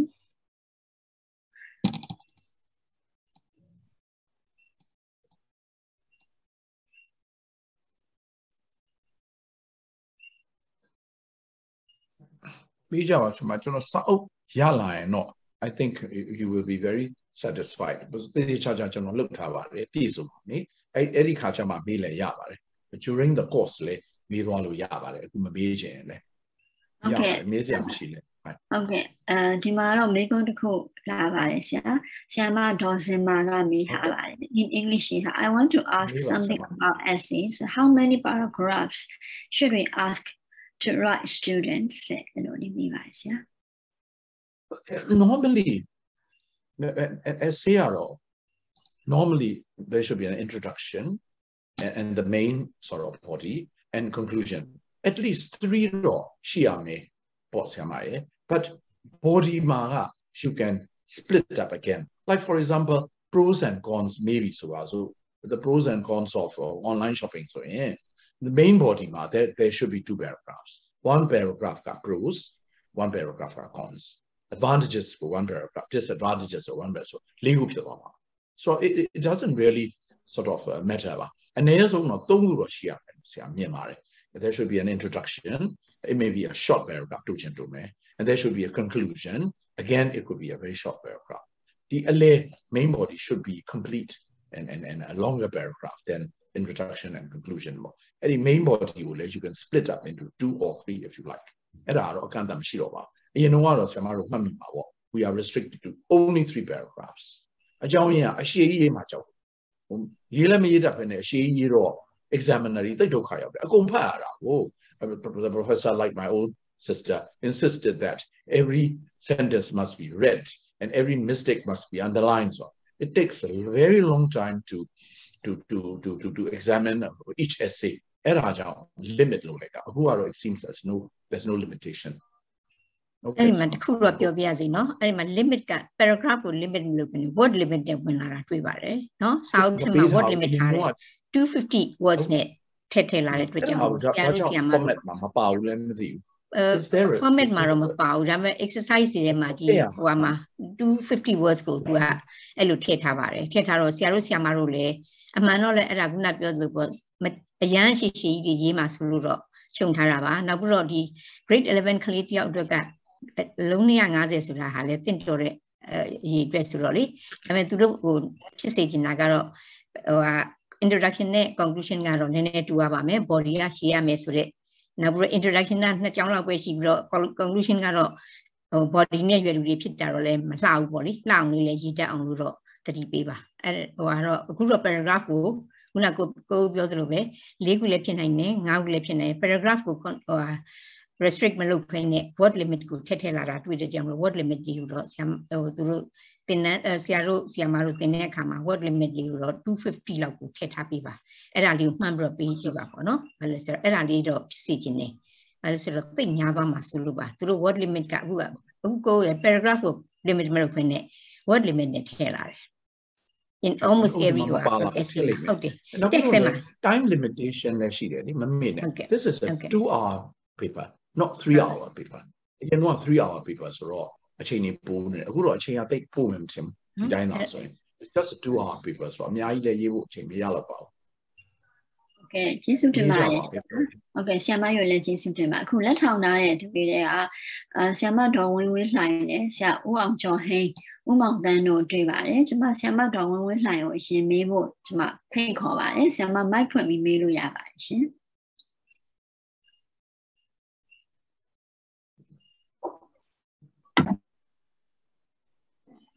Hello โอเค ဆရာမရွေးလိုက်တင်ပါတယ်ချင်းအဓိကမေးချင်တာကျဟိုဥစားဒီအတန်းထဲမှာကလေးတွေအတွက်ကို listening နဲ့ speaking ကိုထည့်ပေးထားတယ်ဆိုတော့ assess မေးခွန်းမှာတော့တကယ်တော့မမေးဘူးဆိုတော့အဲ့ဒါလေးသိကြပါတယ်ရှင်မပါဘူးမေးခွန်း format ကဆရာမစိုးစိုးကဒါဆရာမတို့ပေးထားပြီးတက်ရောက်ပြီးတက်တူပါတယ်ဒီ final examination ဒီ test format မှာကြည့်လိုက်ရင် listening နဲ့ speaking ကလုံးဝမပါပါဘူးဆရာထင်တယ်လဘတ်စာမွဲတွေမှာလည်းမပါနိုင်ပါဘူးဆိုတော့ဒါက just တင်ဖို့တက်ပါပဲဆရာကျွန်တော်စောစောကပြောသလိုเนาะဒီစာအုပ်ရဲ့ရည်ရွယ်ချက်က four skills လုံးကိုကျွမ်းကျင်ဖို့အတွက်ရည်ရွယ်ထားတာပါတကယ်တမ်းဒီ assess လုပ်တဲ့အခါကျတော့ assessment လုပ်တဲ့အခါကျတော့ listening and speaking တော့စင်မပါသေးဘူးဆရာတို့ grade 12ကြာရင်တော့ပါလာနိုင်ပါတယ်ခုလောလောဆယ်တော့ grade 10 grade 11မှာရော assessment မှာ listening and speaking မပါပါဘူးဆရာမဟုတ်ကဲ့ပါဆရာကျေးဇူးတင်ပါတယ်ဟုတ်ကဲ့ပါလုပ်ပါပါမယ် this လေးလည်းပေးမယ်လို့ပြောပါတယ်အတန်သွင်းထားတဲ့ဓာတ်ပြားလေးဟုတ်ကဲ့ကျေးဇူးတင်ပါတယ်ဆရာအခုနောက်ထပ်လက်ထောင်ထားတဲ့ဆရာဦးအောင်ကျော်ဟိန်းကိုဖိတ်ခေါ်ပါတယ်ရှင်ဟုတ်ဆရာကြီးကြားလာပြီခင်ဗျာကြားပါတယ်ရှင်ဟုတ်ကဲ့ကြားပါတယ်မင်္ဂလာပါဆရာဟုတ်ကဲ့ဟုတ်ဆရာကြီးဟောလေဆရာကြီးပြောထားတာလည်းအကုန်ပြည့်စုံပါတယ်ပေါ့လေကျွန်တော်သိချင်တာလေးတစ်ခုရှိလို့ဗျာအဲ့ဒါဘာလဲဆိုတော့လေကျွန်တော်တို့ writing စစ်တဲ့အခါမှာလေကလေးတွေကိုဘယ်လို assessment လေးတွေတွားရမလဲပေါ့လေကျွန်တော်တို့ကြုံတွေ့ရတာကလေးအများစုက grammatical sentence တစ်ခုကိုပဲတိစောက်ဖို့သူတို့တော့အခက်အခဲဖြစ်နေတယ်ပေါ့အဲ့တော့ကျွန်တော်တို့သူတို့ရဲ့ writing တွေကိုစစ်တဲ့အခါမှာဘယ်လိုမျိုးလေးတွေစီကံလေးတွေထားပြီးတော့စစ်ကြမလဲเนาะအဲ့ဒါလေးတစ်ချက်သိချင်လို့ခင်ဗျာဟုတ်ကျေးဇူးတင်ပါတယ် teacher Maria writing မှာအရင်ကျွမ်းကျင်တယ် teacher Maria ဖြည့်ပေးပါကို writing တင်တယ်ကျမ writing ပတ်သက်နေမှာပါအဲ့ဒီခါကျတဲ့ခါကျတော့ဆရာကို detail ပြောပြပါမယ်ဆရာရေနော်အခုကြတဲ့ခါကျတော့အချိန်လင်းပြီးတော့ပါအမှန်တော့ကျမတို့က language ကိုစစ်တဲ့အတွက်ကြောင့်မလို့ content အချက်အလက်များဖို့တဲ့သူတို့ဒီ language ကိုပိုင်ပိုင်နေရေးဖို့အဓိကထားပြီးတော့ချက်တာပေါ့နော်အဲ့ဒီမှာဘာအောင်ကျမတို့ဒါလည်းဆို relevancy ပေါ့ပါဝင်ပတ်သက်မှုကဒါဆက်နွယ်မှုရှိရလား cohesive ရိတ်ဆက်မိရလားဆိုတာရေနောက်ပြီးတော့မှအကုန်လုံးမှာခြုံငုံကြည့်ပြီးတော့သူတို့ရဲ့ဒီ language ကမှန်ကန်သလားဆိုတာเนาะသူတို့အဲ့ဒီကပြောတဲ့အခါမှာ relevant ဖြစ်ရပါမယ် cohesive ဖြစ်ရပါမယ်နောက်ပြီးတော့ facts တွေဟာ correct ဖြစ်ရပါမယ်အဲ့ဒါလေးတွေကိုအဓိကထားလို့စစ်ပါတယ် language မှာ correct ဖြစ်တယ်ဆိုတာကဝါဟာရအသုံးနှုန်းနဲ့ကြည့်ပါတယ် grammar အသုံးနှုန်းနဲ့ကြည့်ပါတယ်เนาะနောက်ပြီးတော့နောက်ဆုံးအနေနဲ့ပေါ့နော်ကလေးတွေရေးသားကြည့်တဲ့အခါမှာကျမတို့ဒီစာမွေးမှာစာစစ်လို့ရှိရင်ပေါ့ distinction level ရောက်လာတယ်ဆိုတော့လေးလက်သားကအစအတိအကျစစ်ပါတယ်เนาะအထူးသဖြင့်ကတော့ကျမတို့ relevant ဖြစ်ရလားเนาะမေးထားတဲ့မိကွန်းနဲ့ကိုက်ညီရလားเนาะနောက်တစ်ခုကတော့ဗာလဲဆိုတစ်ခုနဲ့တစ်ခုနဲ့ရေးတဲ့အခါမှာအချက်တစ်ခုကနေတစ်ခုသွားတဲ့အခါမှာ cohesive ဖြစ်ရလားရေးဆက်မိရလားဆိုတာကိုလည်းမှတ်ပါတယ်နောက်တစ်ခုကတော့ဗာလဲဆိုတဲ့အခါကျတော့ accuracy ပေါ့เนาะဒါသူတို့သုံးထားတဲ့ဝါဟာရဒီနေရာနဲ့ serial လားမှန်ကန်သလားဆိုတာကိုစစ်ပါတယ်အဲ့ဒီအချက်၃ချက်ပုံမှာမူတည်ပြီးတော့ကျမတို့စစ်တာပါဟုတ်ကဲ့ခင်ဗျာကျေးဇူးတင်ပါတယ်ခင်ဗျာဟုတ်ရပါတယ်ရှင်โอเคဒါဆိုလို့ရှိရင်ဆရာဟုတ်ကဲ့ကျမနောက်ထပ်ကိုဖိတ်ခေါ်ပါမယ်ဆရာဦးမောင်တန်းလက်ထောင်ထားတဲ့အတွက်ဆရာမေးပါရှင်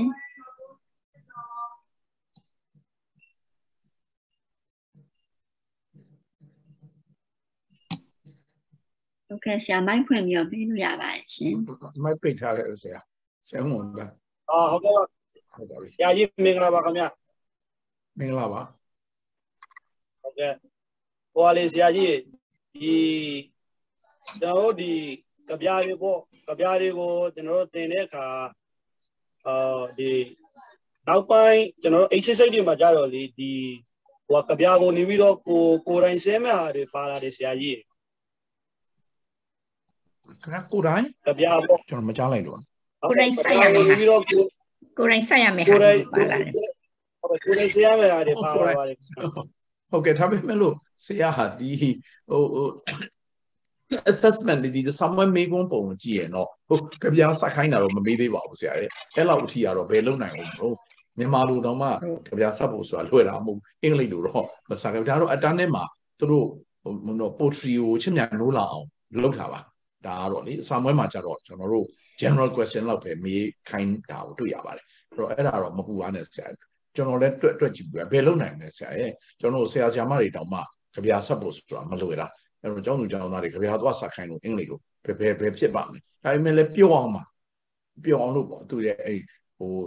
ကာယံကြီးတဲ့စလုံးလေးပါလေးတွေရှာပေးမယ်ကျွန်တော်တို့ရှာပေးပြီးတော့ဟိုနင်းပေါ့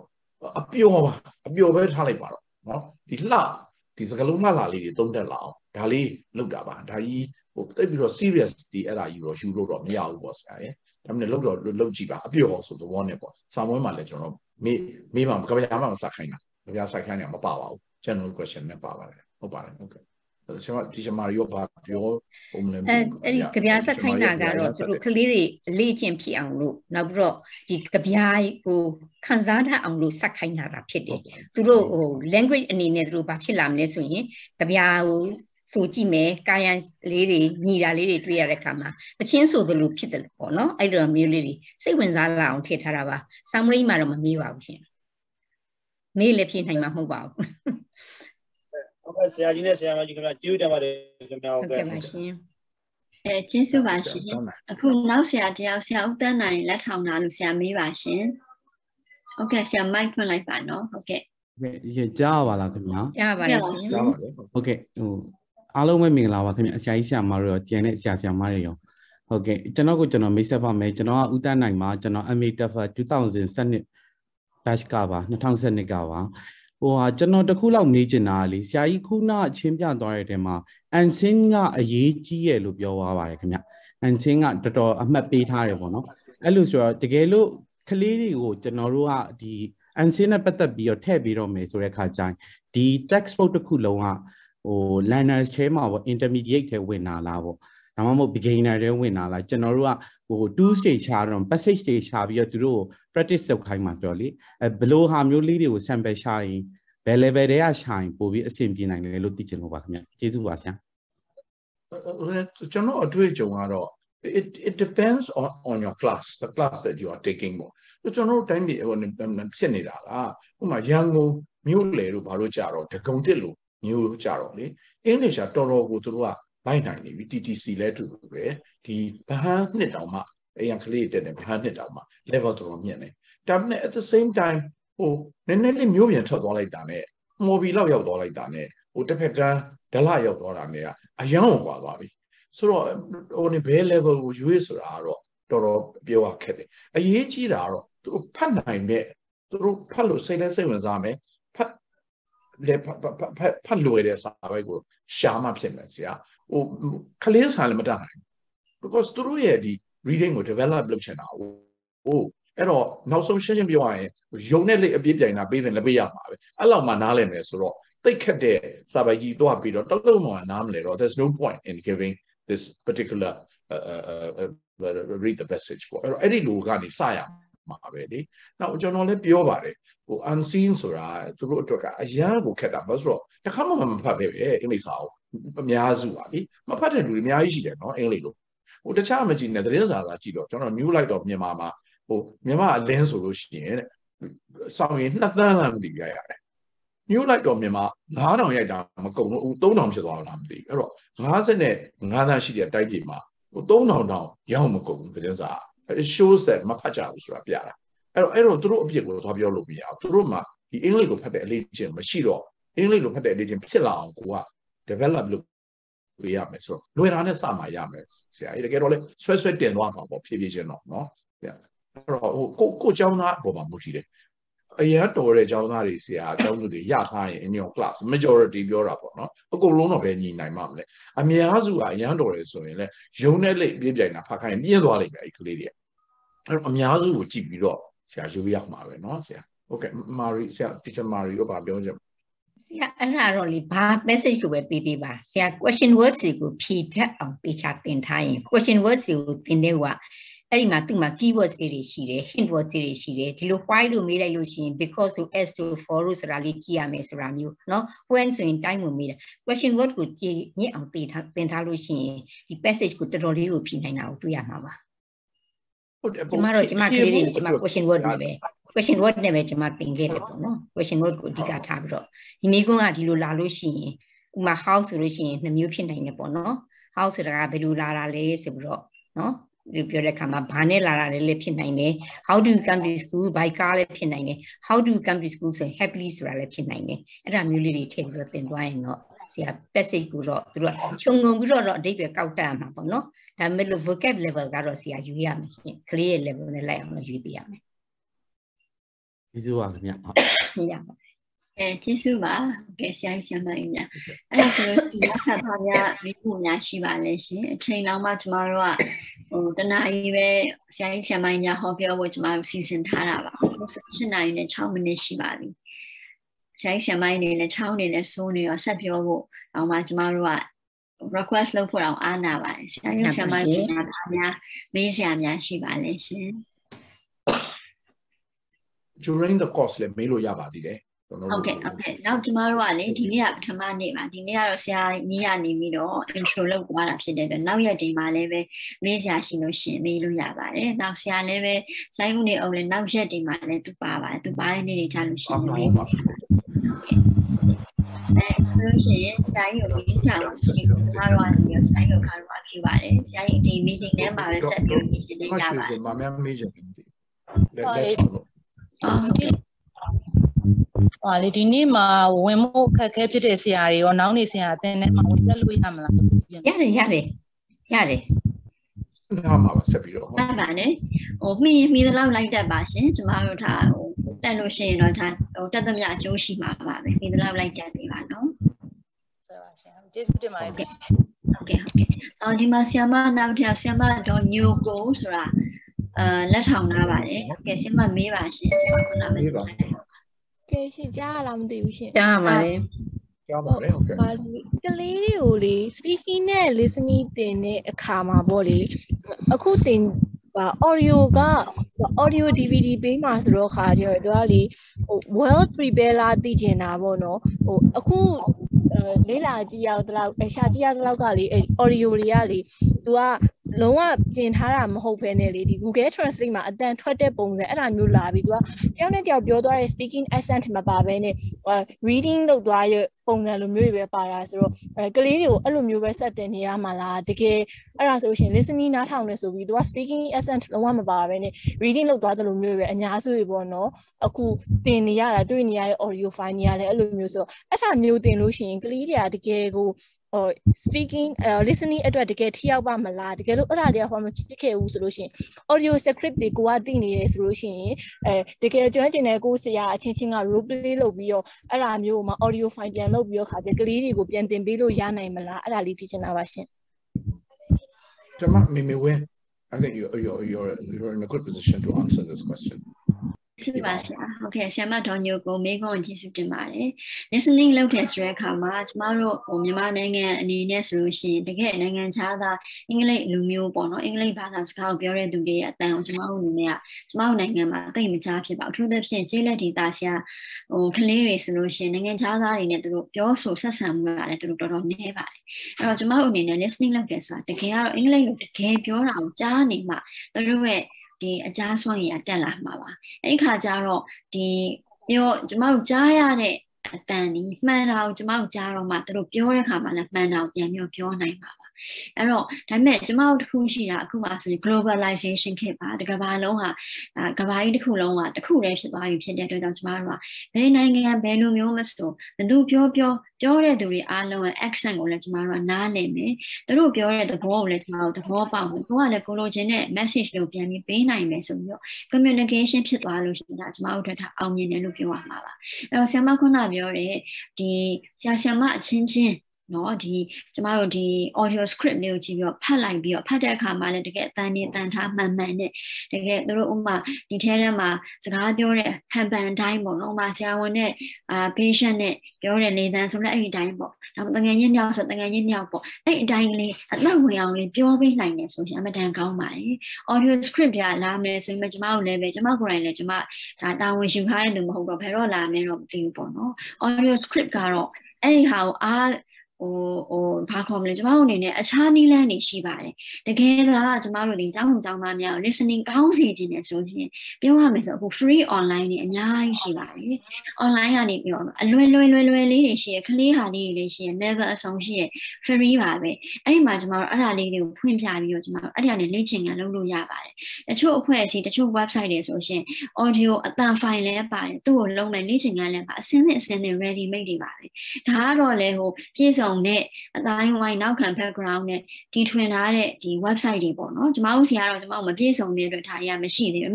မရှိသေးတဲ့အတွက်ကျမတို့ထိုင်ပြီးငိုနေမှာလားမရှိဘူးလားမလုပ်ဘူးလားမရှိရင်ရှိအောင်ကျမတို့စူးစမ်းလို့ရပါတယ်အဓိကကျမတို့ရဲ့ဒီလုပ်ပေးခြင်းနဲ့စိတ်နှလုံးသားအရေးကြီးပါတယ်ကျောင်းသားတွေကျမတို့ဘာလေးရစီခြင်းတခုတော့ရှိရပေါ့နော်ဆရာမောင်းနေတဲ့အချိန်ကတော့ရှိပါတယ်အချိန်ဒီကာလမှာခါတိုင်းလိုမျိုးပဲ exam oriented ကလည်းဖြစ်နေတယ် exam ကိုလည်းလုပ်အောင်မယ်ဒါမဲ့တခါဒီ listening ကလည်းစာမမှာမပါဘူးဆိုတဲ့ခါကျတော့လူရဲ့သဘောကlistening နေစာမေးပွဲမှာမမေးဘူးဆိုမလုပ်တော့ဘူးဆိုပြီးတော့ထားရခဲ့တာမျိုးလည်းဖြစ်နိုင်ပါတယ်အဲ့တော့ဒါကတော့ကျမအနေနဲ့ဒါဟိုဆရာမတို့အပြစ်မပြောလို့မဲ့တကယ်ပေးချင်ရင်တော့တကယ်လုပ်လို့ရပါတယ် materials အခုဆို online ကျမတို့ဘလောက်ပဲခက်ခဲ internet တွေဘလောက်ပဲခက်ခဲမိတွေလည်းဘလောက်ပဲပြက်ကျမတို့ဆက်ပြီးလုပ်ခဲ့တာဒီလောက်ဒီခရီးတွေရောက်ခဲ့ပါပြီပညာရေးဆိုတာရပ်တန့်လို့မရပါဘူးကျမတို့လုပ်ချင်ရင်လုပ်လို့ရပါတယ်အဲ့တော့အဲ့မှာ free online အလွယ်လေးအတူလေးအဲ့ဒါလေးလုပ်လို့ရတယ်ခဏဆရာမပြောသလိုပဲအတန်သွင်းပြီးတော့လည်းပဲကျမတို့လုပ်လို့ရတယ်သွင်းတဲ့အတန်လေးကလည်းကိုမှန်ကန်လေးသွင်းမိနိုင်တော့ပိုကောင်းပါတယ်ရှင်တချို့ဒီဟိုကျမလည်းတိတ်တော့မကျွမ်းဘူး digital ဘိုင်းမှာတချို့ဆိုလို့ရှိရင်ဒီတချို့တွေကဒီမှာစာရိုက်ထားတယ် word နဲ့ရိုက်ထားတယ်အဲ့ဒီမှာအတန်သူ့ဟာသူထွက်တဲ့ဟိုရှိပါတယ်ဟိုဘာခေါ်လဲ app တွေရှိပါတယ်အဲ့ဒါမျိုးတွေသုံးလို့လည်းရပါတယ်ကျမကတော့မကျွမ်းဘူးပေါ့နော်ကျမလည်းအများကြီးပုံကျွမ်းတဲ့သူတွေရှင်အဲ့ဒါမျိုးနဲ့လည်းလုပ်လို့ရပါတယ်နီးလန်းရှိပါတယ်လူမြင်ကြံစနီးလန်းရပါတယ်နီးလန်းရပါရှင်ဟုတ်ကဲ့အဲ့ဒါဆိုဆရာမကျေးဇူးတင်ပါတယ်နော်ဟုတ်ကဲ့ပါရှင်ဒီမှာလည်းပဲတချို့တွေပြောနေကြပါတယ်တချို့ဒီမှာကနေရှာလို့ရတယ်ဆိုတာဒီမှာဟုတ်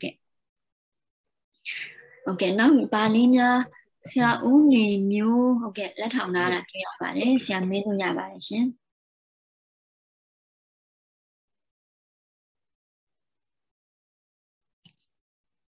ဟုတ်ကဲ့ဆရာမိုက်ဟုတ်ကဲ့မင်္ဂလာပါခင်ဗျာဆရာကြီးတို့ဆရာမကြီးတို့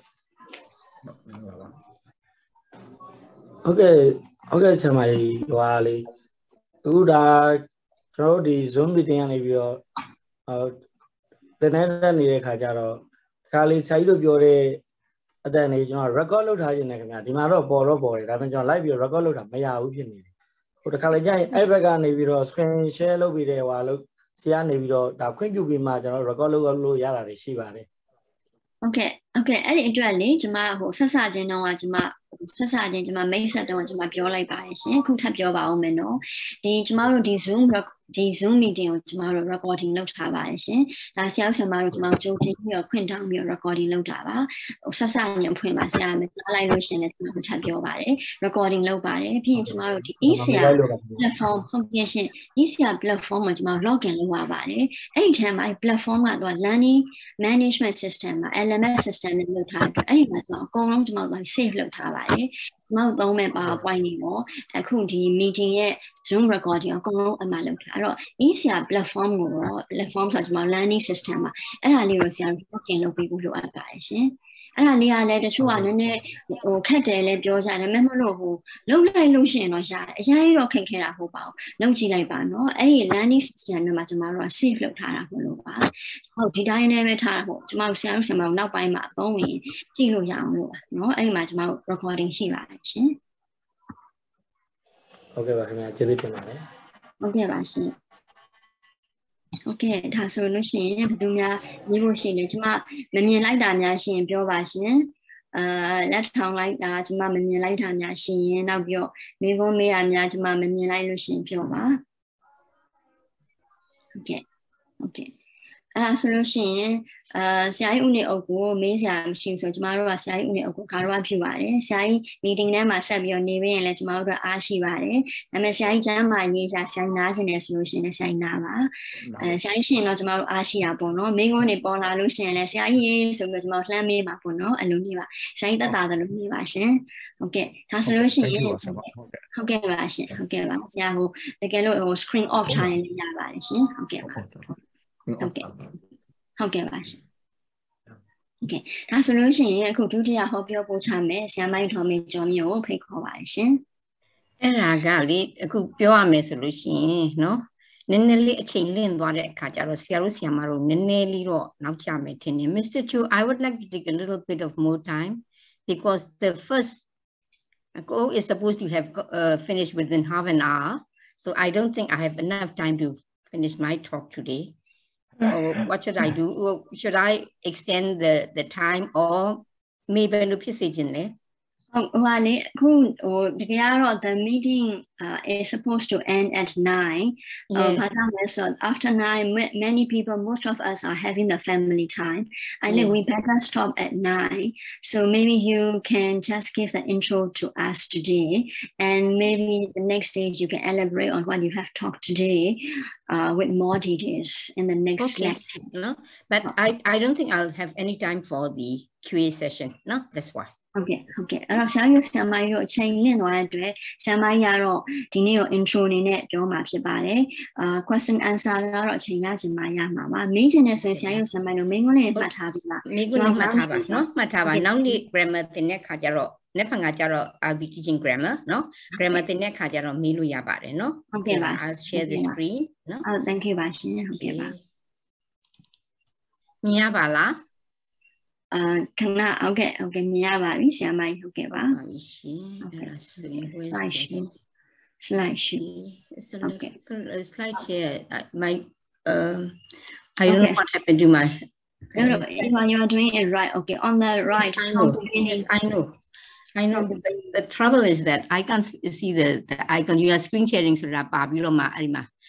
it is sort of yes from beginning yes Yes, that's it. No? Yes, you got it. Yes. Shall I close this? Yes. Okay. Can you see? Okay. No. Okay. Yes, we can see. Nia bala. အမြင်ပါတယ်ရှင်ဟုတ်ကဲ့ပါเนาะအဲ့တော့ဒီမှာကတော့ general ဆိုတဲ့အခါမှာဆရာတို့ဆရာမတို့မသိခင်ဘာလို့သင်တယ်လဲเนาะအဲ့ဒါလေးကိုပြောချင်တာပါဒါလေးကိုပြောချင် next ခါကျတော့အခုက teaching specific မဟုတ်ပါဘူး general ပါဆရာတို့ဆရာမတို့ဘာလို့ရမလဲဆိုတော့ဆရာတို့ဆရာမတို့ကျွန်မကအရင်ဆုံးเนาะခိုင်းရမှာပေါ့เนาะ task တွေဆိုတော့ okay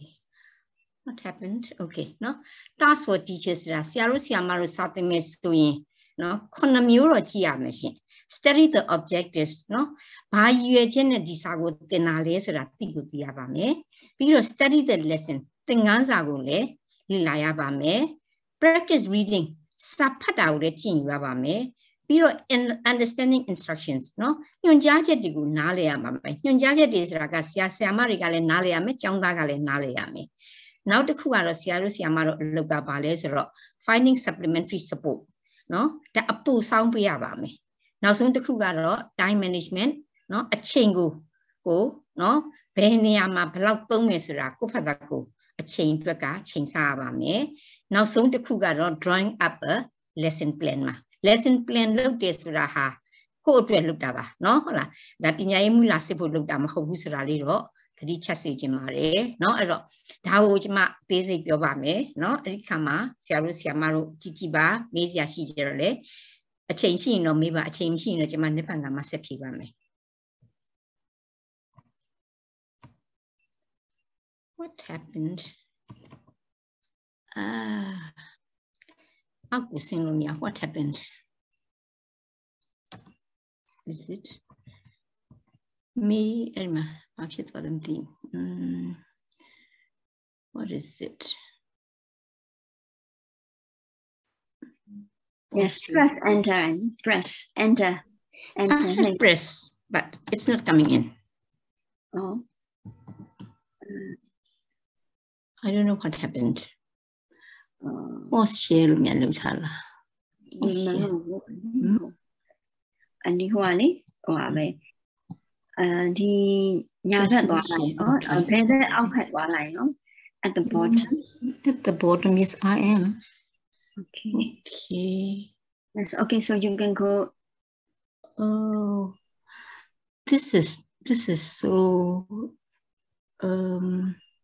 what shall I do?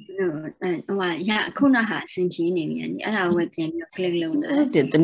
from the beginning to the beginning and the solution. I slide 3 with one slide 3 with one meal. Any anima, how to hold the anima. The plus and minus be a sign you by your click look like Java.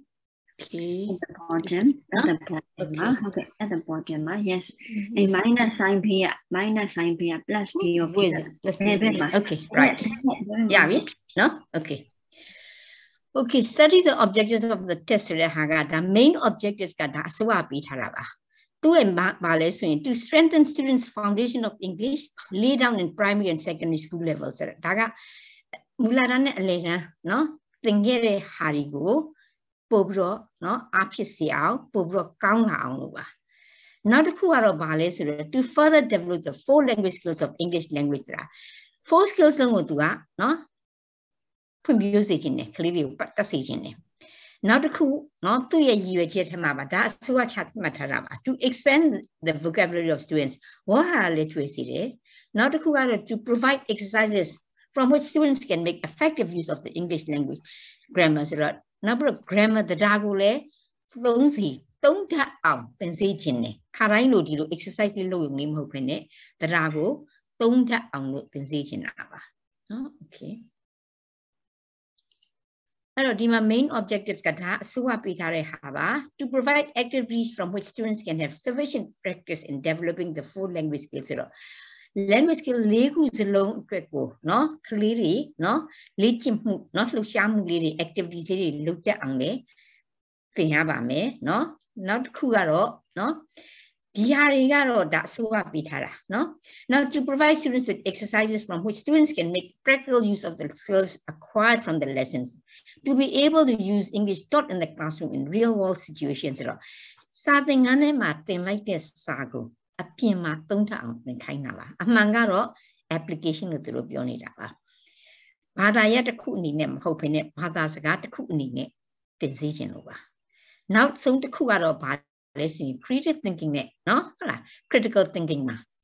Seran Sao Marumara, great and Sao Marumara, creative and critical, Tomare, Dimagaro, creative and analytical, no? Or critical web your raba, Sansili Lare, no? Between Chansaresra, or Dari Ano Chunguji Lushin, Badazaka Kugo, Badazaka Nine, Piuboba, no? Bada yet a kuma hope in it, no? My biology, chemistry, physics, Bada yet name hope in it. Di bada za gagu John Chin pure that don't that not to Yapio in Nale, Cupio in it, Mianale on pure 9 ye 9 subro. Etilu 4 skills don't attract go, no? Kaliriga, that creative thinking raga could be entire sagu, tapiro, with sound biro, no? Teaching piro, don't that amlo. No, not the analytical skills raga balesero. Sansime, no, whipame, panchame, no, a 2 using as you may, through year, pure mandala, madala, hamuri, no, Halakoga sansin night on loop. Padas galu, tonta on loop tenava, no? Objective, good, daga main objectives kataga, so aga no pinya yuni thanaga chamataraba dima chi like lo shin tu ye unit takku si ma ko pyo thalo we unit takku si ma ro tu ga yiwe chet ti ahalong ko chung ngum mi ang lo tu thet thara twi ya bare da bai me unit takku dain ye no di subjective objective dia the specific objectives tu unit ne patep ro di tingansa ne patep ro no tapmat thare ha li di ya ro kwe pya chana la twi ya me chima di ma symbol takku pya thare no specific objectives gotta vary according to each unit no takku ne ro long wa that tu ro ma tu da me ARE dolphins unit 1 ro chima pyan pi ro khwe pya thare no tu ma reading skills ko develop lo to be able to read and understand a given passage. Like a reading skill with to be able to understand a short talk. What's a tape script pay time no a tape script audio file not listening will develop now to be able to express one's experience describe the speaking skill not to be able to give appropriate responses in a dialogue. No,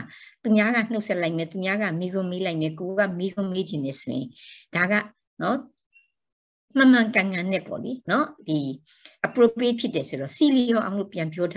speaking skill now to write a guided essay. Guided essay ARE dolphins would like message no ARE dolphin young with pure daughter. The account leader come yet, no, lemon the come a young with the pure daughter. The sharp hammer bow, chore a bound can bow, lemon leave like that, general pelutin, not general pelutin is red young bow. That information giving period with Jamuru, writing trocotua, no expository way to beat her. Guided essays rock.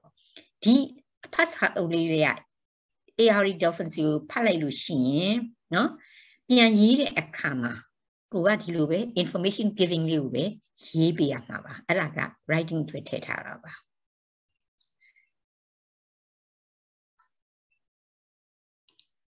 Now the Kugaro, no? Paolet we am listening. Vocabulary to go to Batetalis, collocation tetare, no? The two Ohararia, 12 tonga, no? The Badas Gana Mashibare, collocations raga, Oharaga, not 12 years a couple. That's 12 years ago, machine be myself, but Massolution, no? That Saris is got the cool way, no? Pony is gabulation, Pompidi, no? Louis solution, sorry, no? Don't sound me, no? Yang Biojalushi, Mure, Wari Pere, Panyas, Unja Pere. The Saras Gabu, don't come, don't know me, to me, Siliore, Hapiame. Erima, to adverb the adjectives, collocations, pure Tavare, Taga, Unil the neck come to physician Diabalime. Now to cut the Tavine Pare. And to learn specific structures, Dima Kabia, the Rahu Bankutela, both and would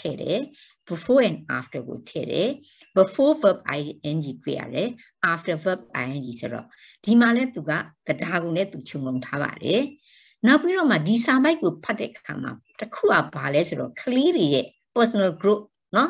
the go ye through pumutu on nale mushi on bow biotara solution. No, the bawa pawinjingo. No. Awareness ragata, she never last with a thesis that could be rava. Not to understand wildlife conservation. No, new pyong finity accounting, no, group look jamle, no, Daliri separate session, but look jamle, so that a thesis dali, she outlook. These are by Vitarava. These are by Maro, Diluri Shide, now Sabai Maro. No personal growth can nearly coare, no grammar gale, grammar muted me, no writing male, writing at the debate, Saugat or Josia Kauna to Yamare, writing you go lepio, no essay ne paragraph ne letter ne mahopine, no writing a mu tailor to it, the rocket let privare, no la kiva madanu hamu, no, the sign designer when there was signed to crew a review, no. Reviews raga counting with no much pira polity beauty blogger baro the book dalia or count like the huaro count like that dalia or accounts around the weban tongue that daily to Yamava. I wrote တော်လေးကိုတော့များထည့်ထားတာတွေ့ပါတယ်အဲ့တော့စာပိုက်တိုင်းမှာသူ့ရဲ့ specific objectives ပြီးတဲ့ရည်ရွယ်ချက်တွေကိုတော့ဆရာတို့ဆရာမတို့သိထားရပါမယ်ဘာဖြစ်လို့လဲဆိုတော့ဘာကိုရည်ရွယ်ပြီးတော့ဘာကိုသင်နေတာလဲသိမှလဲဒီရည်ရွယ်ချက်အောင်မြင်အောင်လို့ဆရာတို့ဆရာမတို့เนาะသင်နိုင်မှာပါဒါကြောင့်မလို့စိုးရကပေးထားတဲ့ main objectives ကိုလည်းသိထားပါဒီရည်ရွယ်ချက်တွေနဲ့အမှန်တော့လွယ်လေးပဲเนาะဘယ်လိုပဲသူတို့ပြောသင်ထားတာပြီး four skills development မှာเนาะဟုတ်လားဒီဘာသာစကားတစ်ခုမှာเนาะပြောနားထောင်နာသူများပြောတာကိုနားလည်အောင်ရကိုပြောနိုင်အောင်ရကိုဖတ်နိုင်အောင်ရကိုရေးနိုင်အောင်ဒီ four skills ကိုပဲပြောသွားတာပါဒါပေမဲ့အဲ့ four skills နဲ့ပတ်သက်ပြီးတော့ဘာဖြစ်မလဲဆိုရင်ဝေါဟာရကျွေးဝအောင်လို့ vocabulary ပါလာမယ်เนาะတရားမှန်လို့ပြောတတ်ဖို့ grammar ပါလာမယ်เนาะရေးတဲ့ခါမှာလည်းဒီလိုပါပဲ vocabulary development ရှိရမယ်ဟုတ်လားcorrect grammar ဖြစ်ရမယ်ပေါ့တရားလည်းမှန်ရမယ်ပေါ့တရားမှန်နေလို့ရှိရင်အဓိပ္ပာယ်ကောက်တာလွဲသွားနိုင်ပါတယ်အဲ့ဒါကြောင့်ပါနော်နောက်ပြီးတော့ task 2ဒုတိယတစ်ခုကတော့ study the lesson to be taught study the lesson to be taught ဆိုတာကဆရာတို့ဆရာမတို့ကြိုးလို့ရပါပါကိုသင်မဲ့စာကိုသေချာလေ့လာထားရမယ်နော် study လို့ပြောတဲ့အတွက်ကြောင့်မလို့သေချာလေ့လာခိုင်းတာပါနော် First skim through the unit to be taught to get the general idea of the lesson ပထမတော့ပေါ့ပဲမြန်လေးဖတ်လိုက်ပါဩဒါကဘာအကြောင်းပဲဆိုတဲ့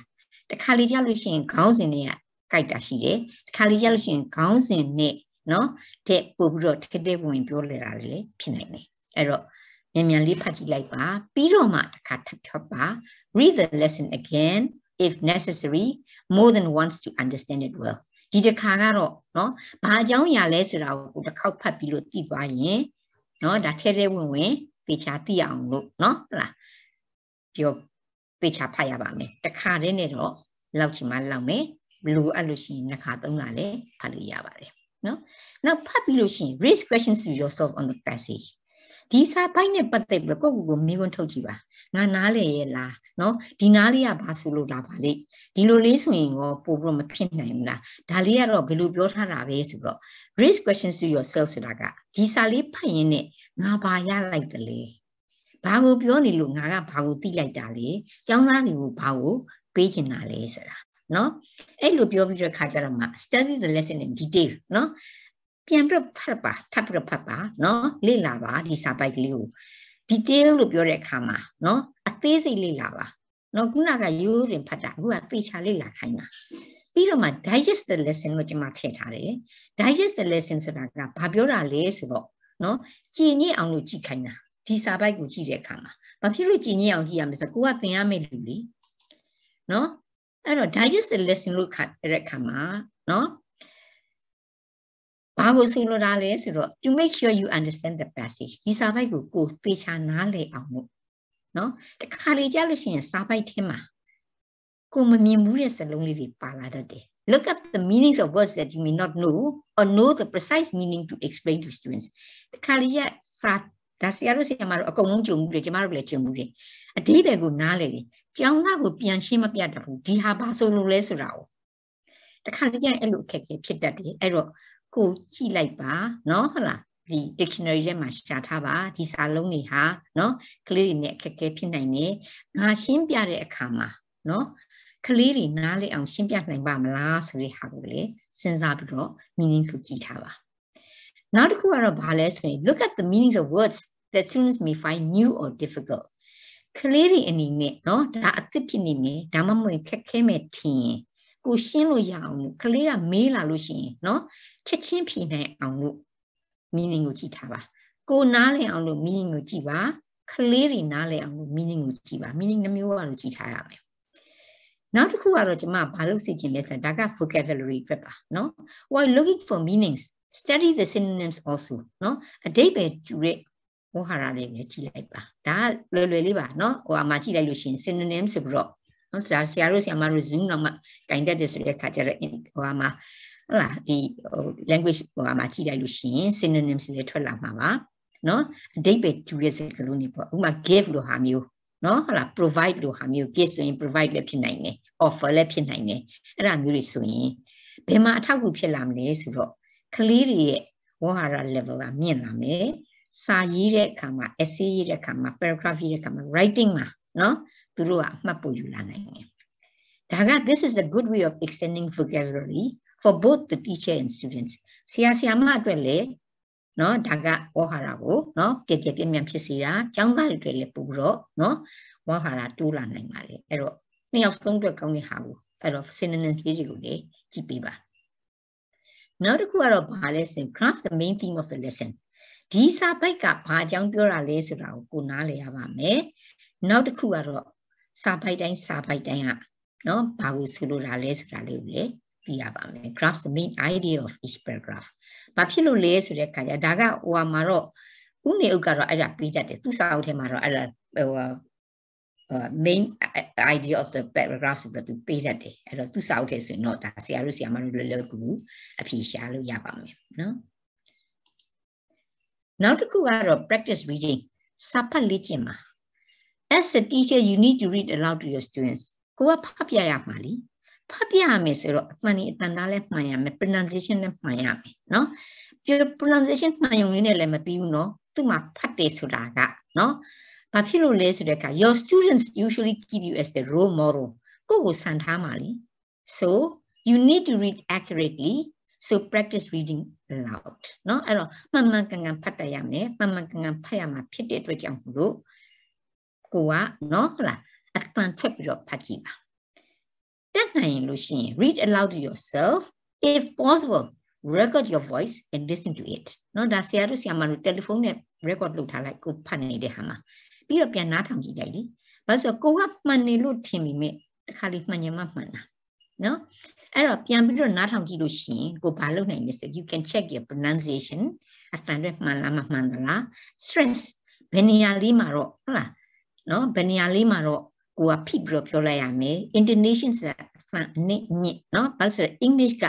မေကွန်မေးလို့ရှိရင်နော် intonation ကတော်တော်သိလာတယ်မေကွန်မေးလို့ရှိရင်သူ rising tone နဲ့ဆုံးတယ် statement ကနော်ဟုတ်လား rising tone နဲ့မဆုံးဘူးဆိုတော့ intonation ကလည်းအရေးကြီးတယ်နော်အဲ့တော့ဆရာတို့မတို့အတန်လေးတွေကိုလေ့ကျင့်ပြီးပါအတန်ဖမ်းကြည့်ပါပြန်နားထောင်ကြည့်ပါနောက်တစ်ခုကဘာကြောင့်လဲဆိုတော့နော်ကိုပြောတဲ့အတန်တွေမှန်နေမမှန်နေတဲ့ဒါအပြင်ကိုဘာလို့လဲကြည့်ရမလဲဆို check your pace of reading ဆိုတာကိုဖတ်တဲ့အခါမှာနော်ဖတ်ပြတာဟာခလေးတွေနားလည်နေပဲလား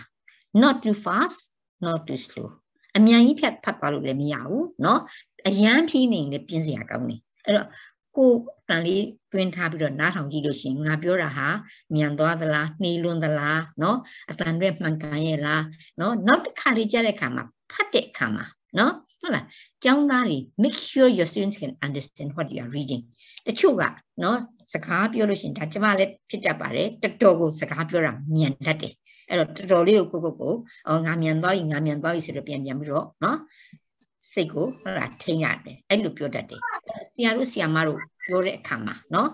ဖတ်တဲ့အခါမှာမှန်ရဲ့လားကျောင်းသားများနားလည်နိုင်ရဲ့လားဆိုတာကိုတော့စဉ်းစားပြီးတော့မှကြည့်ပါနော် pauses repetitions emphasis on significant points must also be considered in practice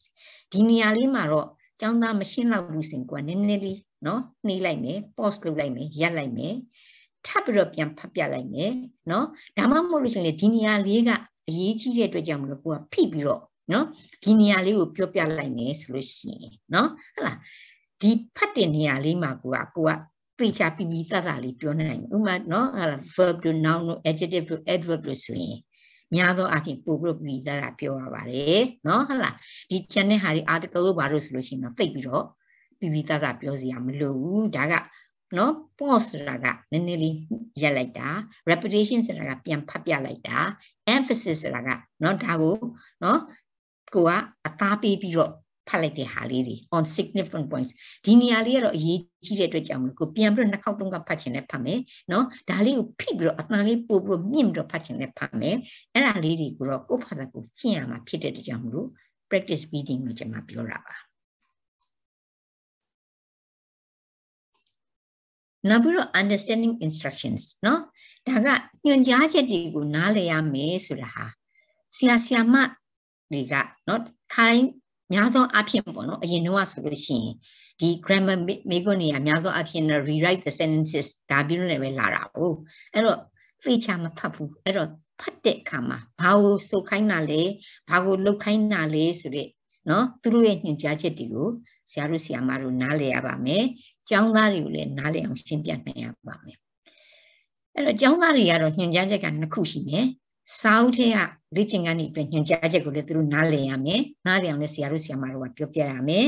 နောက်ပြီးကိုယ့်ရဲ့ညွှန်ကြားချက်ကိုလည်းနားလည်ရပါမယ်အင်္ဂလိပ်စာသင်နေဆိုတဲ့အခါကျတော့ဝင်သွားတဲ့အခါမှာကိုက good morning ဟုတ်လားဆိုပြီးတော့ကိုကနှုတ်ဆက်မယ်နှုတ်ဆက်ပြီးတဲ့အခါမှာစာအုပ်ကိုဖွင့်ခိုင်းမယ်ဆိုရင် turn to page ဟုတ်လား 30 turn to page 22အဲ့ဒါမျိုးတွေပြောလာလို့ရှိရင်ကလေးတွေကကိုပြောတဲ့ညွှန်ကြားချက်ကိုနားလည်ရမယ်no la chaung da ko le ko pyo me no can you read that no read that the passage no read paragraph 1 no okay all together read akong long pyan yu so ja okay the first row only ke pathama lan me ma so eti lu ko pyo de nyun ja chet ko le khali ri na le aung le pyo pi ya ba me no ero classroom instructions no instructions for activities da ga classroom instructions da ga tan ne ma ko ye nyun ja chet ti no hala takku ku lok ja me so lo shin yin hala ba ri lok ja me he no ba ro lok ya me belu ro lok ya me so da pyo re ha ri ko khali ri na le aung lo sia ru sia ma ro le chin tha ya ba me pyo nai aung lo no now instructions on exercises instructions on exercise le chin ga ni ya da ga fill in the blanks la multiple choice la matching la question la so da ko leသိရပါမယ်เนาะတစ်ခါလေးကြာလို့ရှိရင် just write down the word တို့ဟုတ်လား just write the number ဟုတ်လား abc ပဲရွေးပြီးတော့ multiple choice မှာ just write abc เนาะ choose a b or c ဆိုလို့ရှိရင် abc ပဲရေးရမှာ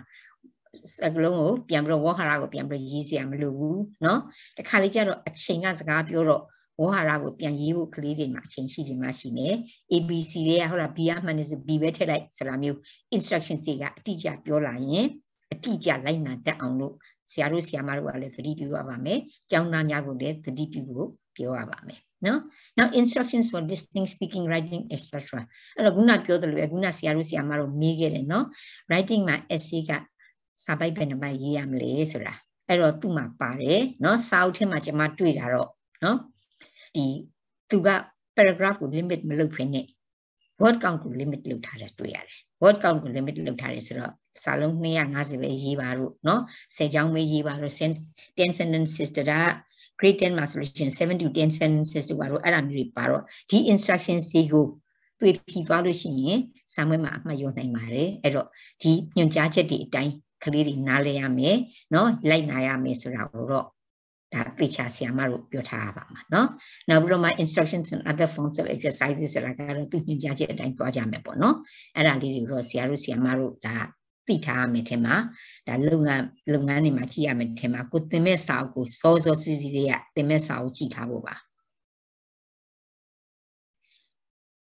နောက်တစ်ခုကတော့ finding supplementary support ဒါက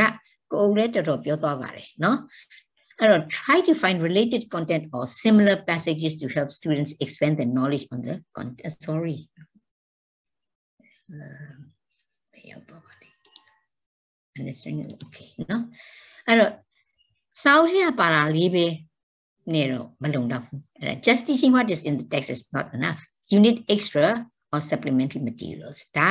ကိုက language သင်တဲ့အတွက်ကြောင့်မလို့เนาะဟုတ်လားဒီဘာသာရပ်ကိုသင်တာမဟုတ်ဘူးဘာသာစကားကိုသင်တာဖြစ်တဲ့အတွက်ကြောင့်မလို့စာအုပ်ထဲပါရုံလောက်နေရတော့မလောက်ဘူးအဲ့တော့ကိုเนาะအပူဆောင်ရပါမယ် you need a broader knowledge than what is given in the prescribed text it helps you to have confidence and in motivating students အဲ့တော့ကိုကဒါနဲ့ပတ်သက်ပြီးတော့เนาะပို့ပြီးတော့ကြင်ကြင်ပြန့်ပြန့်ဖတ်ထားလို့ရှိရင်ကိုလေယုံကြည်မှုပိုလာတယ်ကျောင်းသားတွေကိုလည်းကိုကเนาะစိတ်ဝင်စားလာအောင် motivate လုပ်တဲ့ကျောင်းသားတွေကို motivate လုပ်တဲ့စိတ်ဝင်စားလာအောင်လုပ်တဲ့အခါမှာလေကိုကကြင်ကြင်ပြန့်ပြန့်ဖတ်ထားရင်ပို့ပြီးတော့စွမ်းဆောင်နိုင်ပါတယ်အဲ့တော့supplementary support လို့ပြောတဲ့အခါမှာ supplementary support does not always mean you have to look for a new reading passage or something totally new အသစ်ဆောင်ကြည့်ခိုင်းတာမဟုတ်ဘူး supplementary support လို့ပြောလိုက်တာ ਨੇ supplementary support ဆိုတာကဘာကိုပြောတာလဲဆရာမရဲ့စာပိုက်အသစ်ကိုရှာမှာလားမဟုတ်ပါဘူးအမြဲမဟုတ်ပါဘူးเนาะစာပိုက်အသစ်ရှာနိုင်ရင်တော့ကောင်းတယ်เนาะဟုတ်လားစိတ်ဝင်စားစရာလည်းကောင်းတယ်ဒါပေမဲ့တစ်ခါလေးကျတော့လေ supplementary support ကလုံးဝเนาะအတိအကျကြီးထပ်ပြီးတော့ပြောစရာမလိုဘူးเนาะဘာလုပ်နိုင်လဲဆိုရင် supplementary support က Megungula Tasanguyare. These out here, however, go Meguni Tasanguyare. He umasre kama, no, that Iari Lema young Tintare. Iari Lema young Tintare kama. Supplementary support Makua Milu Yare. Ha diluwe, no, no, mute Pionuniva Pinide accounting. Do you know any other animal in Myanmar? No, that is almost extinct. Taka supplementary support ma me twara no da chaung na ri ya tu phie ya ma no ko ga ro ko u aung sha tha ya me bhe kaung ni ya ro hala myo pyong ga ni ne bi bhe kaung ni ro saung chak phot lo ne bi so da myo ga ro ko ga ro ti tha ya me da me kale ri ko me de kha ma supplementary support sira ka question ga le supplementary support phit twa nai ne no da ko ma ti le ti de chaung ga phie la me no phie la de kha ma ai bo ma set ro ko pyo twa lo ya de supplementary support sira ka passage ji be sha me lo pyo ra ma hou bu da po ma mu ti bi ro share bi ro pyo twa lo ya de no ai ro di ma di start order school la sia sia ma ro tin di lak ba bi ai ma so lo shin tu ga conservation po no tu saung chak bo ni ya tu na ni be pyo twa de aku ga ba le so ro hala taya mwen khu thuk de ha ri ko phan bi ro hala di tu ro di ကျိုးဝိုင်းပေါ့လေဒီမဲ့ကျိုးဝိုင်းတွေကိုပြန်လှုပ်ဖို့ရေနောက်တစ်ခုကတော့ဒါမျိုးပွားတဲ့ဟာကိုနော်ထပ်ပြီးတော့ညဆဆမျိုးပွားနိုင်အောင်လို့ကူညီဖို့လို့ဆိုတော့ကျောင်းသားတွေကိုမေးလို့ရတယ်လေတခြားနည်းလမ်းကောမရှိဘူးလားနော်မင်းတို့ဆိုရင်တော့ဘာလုပ်မလဲဆိုရင်ဒါမျိုးကလည်းစဉ်းစားစရာနော်ဒါကသူတို့အတွက် creativity ရော critical thinking ရောဖြစ်သွားတယ်အဲ့တော့မေးခွန်းကိုလည်းထည့်လို့ရတယ်နော်မေးခွန်းကိုလည်း supplementary နည်းနဲ့ထည့်လို့ရတယ် writing ကိုလည်း supplementary နည်းနဲ့ထည့်လို့ရတယ် supplementary support ဆိုတာကအမြဲပဲ passage တစ်ခုရှာပြီးတော့ဖတ်ထည့်ရမယ်လို့ပြောတာမဟုတ်ဘူးနော်နောက်တစ်ခါကြတဲ့ခါကျတော့ supplementary support က you can change the format of the exercises on the given passage နော် for example it could be multiple choice or matching instead of questions အဲ့တော့ supplementary support လို့ပြောတဲ့အခါမှာဒီကလေးတွေကဟုတ်ပြီမိခွန်းနေမိသွားတယ်ဖြေကြတယ်အဲ့ဒါလေးတွေကိုက matching နဲ့လည်းအဖြေကို matching နဲ့ထည့်လို့ရတယ် multiple choice နဲ့ထည့်လို့ရတယ်เนาะဒါပေမဲ့ multiple choice လုပ်လို့ရှိရင်တော့ဆရာတို့ဆရာမတို့သတိထားပါ multiple choice မှာเนาะဟုတ်လား distractor ခေါ်တယ်เนาะမှားရွေးရတဲ့အခါမှာเนาะ तू ကစင်တူယိုးမှာသုံးခုဖြည့်ရမှာဟုတ်အဲ့ဒီအမှန်တခုရွေးရမှာအဲ့တော့စင်တူယိုးမှာဖြစ်တဲ့ဟာပဲ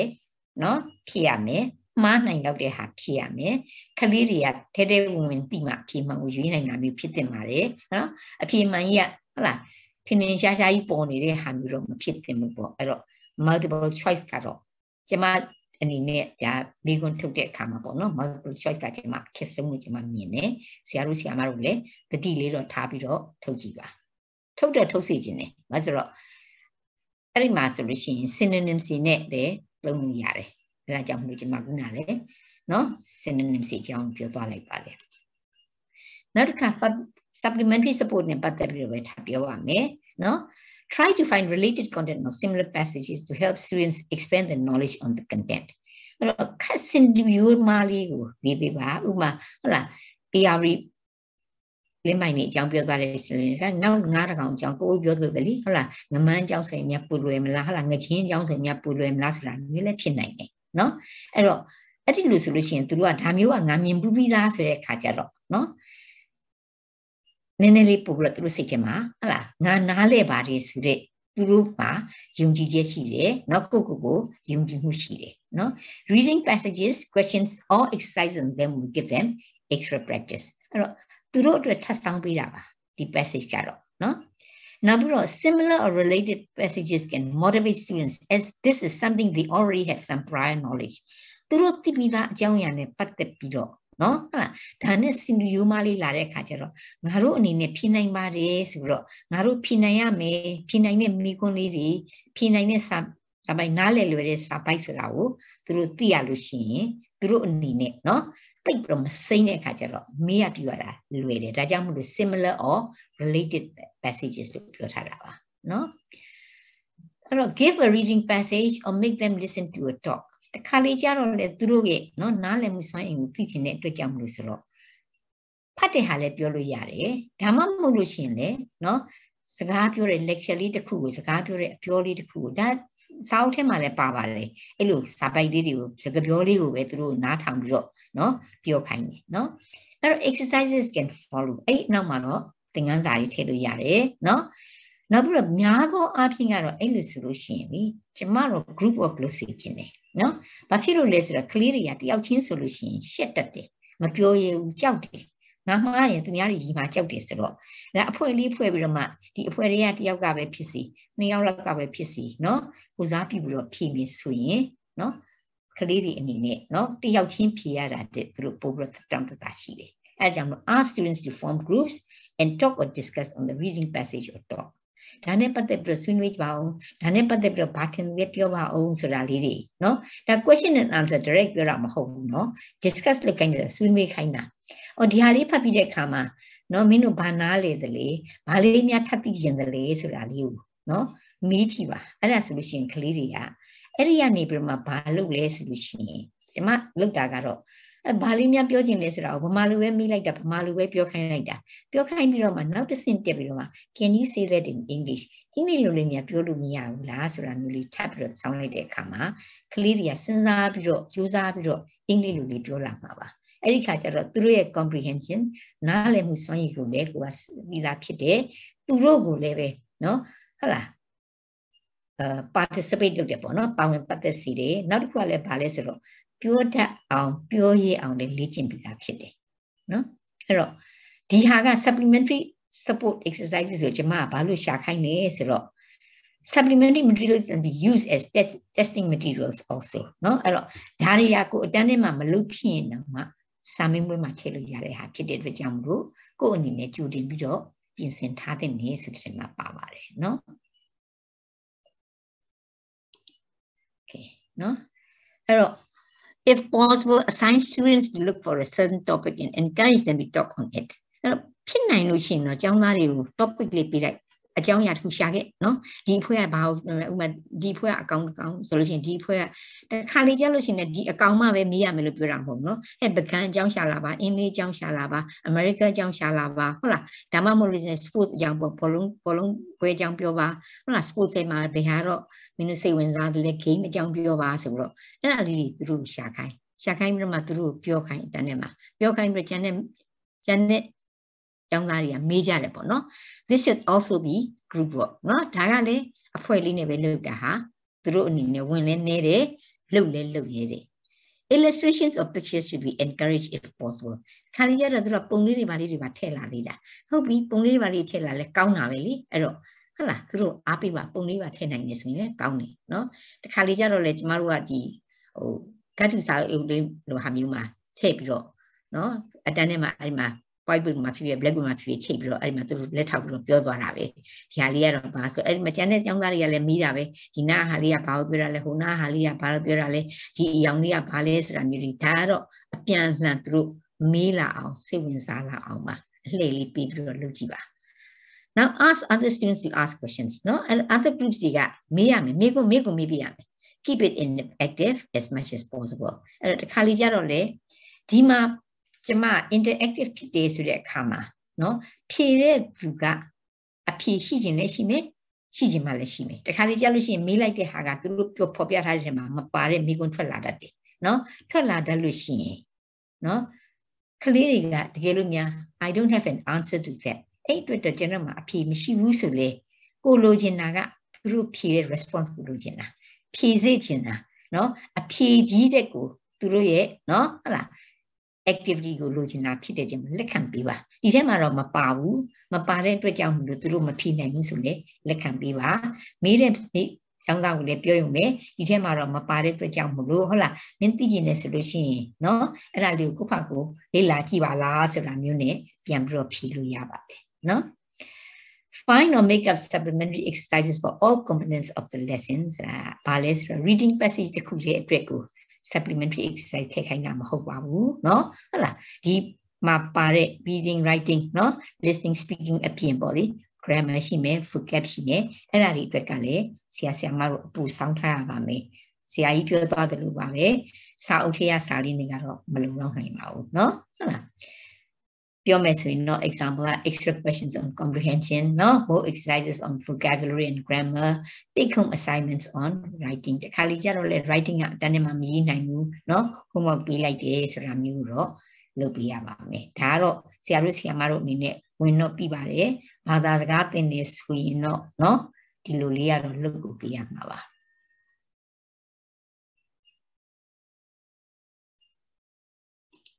Okay เนาะနောက်တစ်ခုကတော့ time management အချိန်ကိုတော့ကိုသိရပါမယ်เนาะအချိန်ကိုတော့ကိုချိန်ထားရပါမယ် time management ဆိုအချိန်ကိုဟုတ်လားကိုပိုင်နိုင်ဟုတ်လားစီစဉ်ပြီးတော့ time management is also important in preparing to teach ဘာဖြစ်လို့လဲဆိုတော့ the 12 to 13 periods or 2 weeks allotted per unit includes a passage comprehension exercises, vocabulary, grammar, etc. In addition to the skills of reading, listening, speaking, and writing. No, writing. So, the reading, listening, speaking, and writing, etc. That is, a count to reading, listening, and speaking. Writing. So, 4 skills are party. No, sound le paya ume sabai ma pare exercise le wa ume so. No, pay thare haga tu ga nappa be pay ra nya do option ga. No. နှစ်ပတ်ခွဲပဲပေးတယ်အဲ့တော့ကိုကဘယ်လိုခွဲမလဲဆိုတာကြိုတင်ပြီးတော့စီစဉ်ထားရပါမယ် allot sufficient time for each component of the lesson including warm ups เนาะဟုတ်လားကိုပြောမယ်ဆိုလို့ရှိရင်ဒါ introduction လုပ်တဲ့အခါမှာဒီစာပိုက်ကိုသင်တဲ့အခါမှာကိုကစချင်းရတော့စာပိုက်ကြီးကိုတန်းဖတ်လို့မရဘူးလေဒီနေ့တော့ဘာသင်မယ်เนาะ page ဘယ်လောက်ကိုဖွင့်လိုက်ပါဆိုတာမျိုးကတော့ပြောရမှာလीဘာအကြောင်းသင်နေဒီအကြောင်းလေးကတော့ဘယ်နဲ့စမယ်เนาะဘယ်လိုလေးပတ်သက်မယ်ဆိုတာလေး wrap up ဆိုတာကတော့ကိုကစာသင်ပြီးလို့ရှိရင်เนาะဟုတ်လားကလေးတွေအတွက်ကိုကကဲဒီနေ့တော့အချိန်စီပြီးငါထွက်ပြီလို့ပြောလို့မရဘူးလေဒီနေ့တော့ဘာသင်ထားတယ်เนาะဟုတ်လားဘာလုပ်ပေးရမယ်ဆိုတာမျိုးဟုတ်လားဒီသင်ခန်းစာကြီးပြီးလို့ပဲဖြစ်စီเนาะစာသင်တဲ့အချိန်ပြီးလို့ပဲဖြစ်စီကိုက conclude လုပ်ရပါမယ်เนาะညီကုန်းလေးချုပ်ပေးရပါမယ်အနည်းဆုံးပေါ့ပြန်တော့ဖတ်လာကြပါဆိုတာမျိုးတော့ပြောရမှာပဲပြီးတော့ feedback နော်ဟုတ်လား feedback ဆိုတာကသူတို့တတ်မတက်ကိုစမ်းစစ်ပေးရပါမယ်သူတို့စီကနေပြီးမေးတာလေးတွေနော်အပြန်အလှန်ပေါ့ဆရာမကလည်း feedback ပေးလို့ရတယ်ကျောင်းသားကလည်း feedback ပေးလို့ရတယ်ဒါလေးတွေကိုတော့နော် conclusion ထဲမှာပဲပါသွားမှာပါ when teaching a passage a poem etc it is important to cut it up into teachable chunks နော်အဲ့တော့ကိုကtime management ဆိုတာအချိန်ကိုကန့်သတ်ရတဲ့အချိန်မှာเนาะငါဒီနေ့တော့ဘယ်လောက်ပဲသင်မယ်ဆိုတာကိုတော့ကိုကစပြီးတော့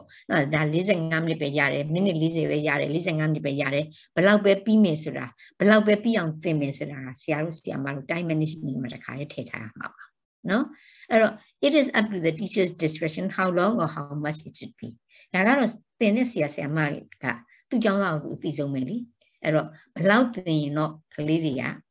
ဖြစ်မလဲနားလည်နိုင်မလဲဘယ်လောက်မှဖြတ်မလဲဆိုတာကတော့ဒါဆရာဆရာမတွေရဲ့ဒါအတန်းမှာသင်တဲ့ဆရာဆရာမတွေရဲ့ဆုံးဖြတ်ချက်ပါကျမတို့ကတော့စာပိုက်ကြီးကိုအစားဆုံးတည်ထဲသင်လို့လည်းပြောလို့မရဘူးဒါဆရာဆရာမတွေရဲ့တချို့ကျောင်းသားကနော်နည်းနည်းပဲသင်လို့ရတယ်တချို့ကျောင်းသားကတော်တယ်နော်များများသင်လို့ရတယ်ဆိုတော့ you know your own students ကိုကျောင်းသားကိုအသိဆုံးပဲဘယ်လောက်သင်လို့ရတယ်ဆိုတာဒါဆရာတို့ဆရာမတို့ဖြတ်ပြီးတော့သင်ရမှာပါဘယ်လောက်ပဲသင်မယ်ဆိုတာကိုကြိုတင်ပြီးတော့เนาะဆုံးဖြတ်ထားပါ This can be extremely different as the difficulty level and nature of each lesson varies เนาะအဲ့တော့ဒါကလည်းနည်းနည်းတော့ခက်တယ်ဘယ်လောက်သင်မယ်ဆိုတာ unit တိုင်းကိုဟုတ်လားပထမ lesson မှာเนาะနှစ်ပိုက်ပဲ2 paragraph ပဲသင်မယ်လို့တော့ပြောလို့မရဘူးဘာဖြစ်လို့လဲဆိုတော့စာပိုက်တွေရဲ့เนาะဟုတ်လားအရှိအတူလည်းမတူသလိုเนาะdifficulty level ခက်ခဲတဲ့ level ကလည်းမတူတဲ့အတွက်ကြောင့်လို့ဒါဆရာဆရာမတို့ကြည့်ပြီးတော့ကိုယ့်ဘာကိုဆုံးဖြတ်ချက်ချရမှာပါเนาะ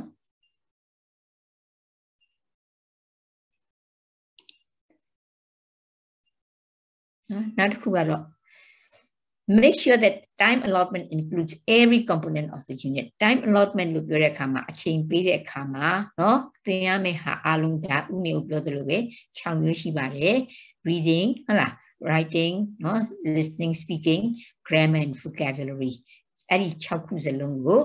အချိန်ပေးရပါမယ် make adjustments according to each unit as the passages as well as other components can vary in length and difficulty အဲ့တော့ adjust လုပ်ရပါမယ်ညှိရပါမယ်ဘာဖြစ်လို့လဲဆိုတော့စာပိုက်တစ်ခုနဲ့တစ်ခုကစာပိုက်ကလွယ်တယ် grammar ကခက်တယ်ဒါမှမဟုတ်စာပိုက်လေးကတော့လွယ်ပါတယ်เนาะဟုတ်လား writing ကလည်းလွယ်တယ်ဒီမှာဆိုလို့ရှိရင် ARV dolphin solution sabine writing near the Roli Kanye Jamu Cleria Luemava, no? Damilo the choke near Magaro, no unit closing the rocket to Yavare, no? Eric Kajaro, Kupalago, Niva, Siasia Maria, Soyas, no? Kupalago, time management, Lutaba, no?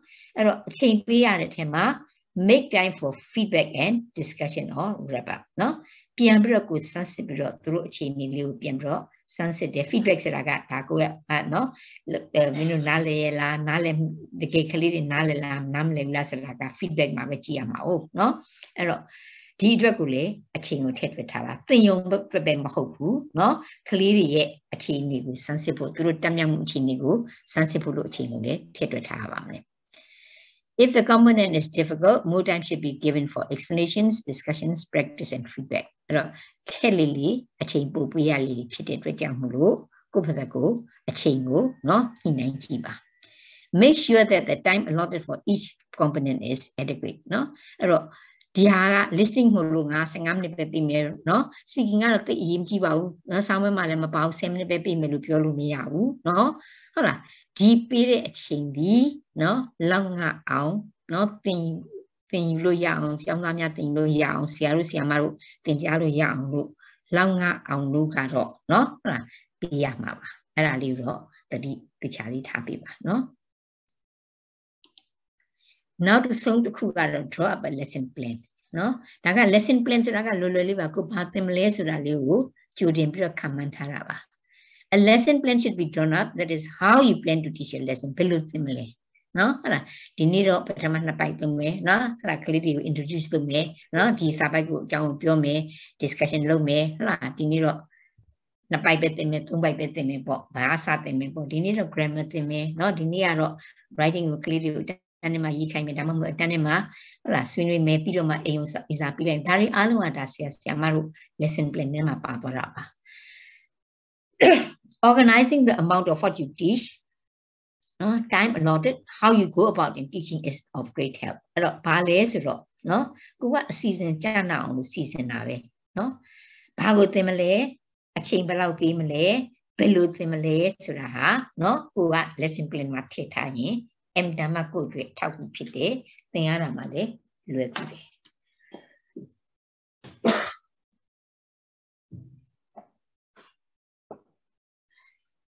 Teaching plan go here, come a lesson plan here, Suraga. The Kuroko Pitayameli, Disao and Nafnipamias on Tayama. No? Remember, this can be used again the following year and can also be shared with other teachers. Yao Yitalushi. Dinema don't get a moon, now did him a little yadere. Never go yita south to Mianele, Yatuno yadere, to Mia yita, how let one Yatuno yad. Era a palutin yes rock. No, but I yet really super lesson plan yita, a janyanile, Romialame, no, Lodia Kamale, Luelame. But the Kua unit 1 lumi, now you got unit lumi, now you got 3 lumes to ye, Wimporabos, as a married level, the Patayat and as a Changi swing up, post didari, Changi solution, Puramati dadi, oh, the Patayat kude, no, the Tenaga Siamati of the Mowgli, Senatana Shiakama, the Badaya Kudafinesia Siamaga, Tomiya Shinane, the Gelu, a time between Nama, Padayaka, not my English answer to the for chemistry, for physics to the solution. The only time in Luyare, Shale Luyare, Yawi Luyare, time in Lualu Luyare, lesson plan ye, go to Yape Mesa. Siamari Siari Sugi Lucino, Pugroti of the Elojamami Mare, no? Lomes Lucini, it can be something simple or something detailed, no? Popoli, really, but machi, no, Nabai them, Dudiachi, no Nabai them, Elula Yiluya, Luli Yare, Damamulucine, a Tizi Yare, no? Luli Yitalushi, no? Yara Luere. Tene Kamaro Tagupura Nere, no, a teacher a piece of Yitalushi, lesson blend Yere Kamaro, Lewene, Davime, Tene Kamaro, Miaswa, a Taguyare. Something simple would be easy to do, but might be a bit big. Something detailed takes more efforts, but it helps you more in your teaching. And there's a Yejina, Dama Mulushi, Hala, Popoli, Dinero Batime, teaching Maro Batime, Didibamaro Batime, the Banele changing Riare, the last anele, Pioriare, Siarusiamaru, Jagulu Yare, Tabime, no, Hala. Loli Talushi, not in any ama, fate tabu pipu, no, a teacher ye talushi, not in any ama, fate tabu pipare. You must simple little piatabame, no, ye hari utaliaro, simple viscerally, no, lesson book, not my unit 1, so the AR Dolphins book, period 1 dapatama. No, change the Guagasia Maria, Lizang Amniana, mini busy yara like a mamma Tiduba, Lizang Amnitan Matare, component to be taught, allow them let's reading passage with them, no paragraph 1 and 2 with them. Procedures ragata go, no, the map example. Introduce lesson, no, generally. Like you will go, the young pure like me, ask students to read whole passage in general. It'll be a comment that only open not the Ruba, Jangario, in the Ruba, the Rupakan like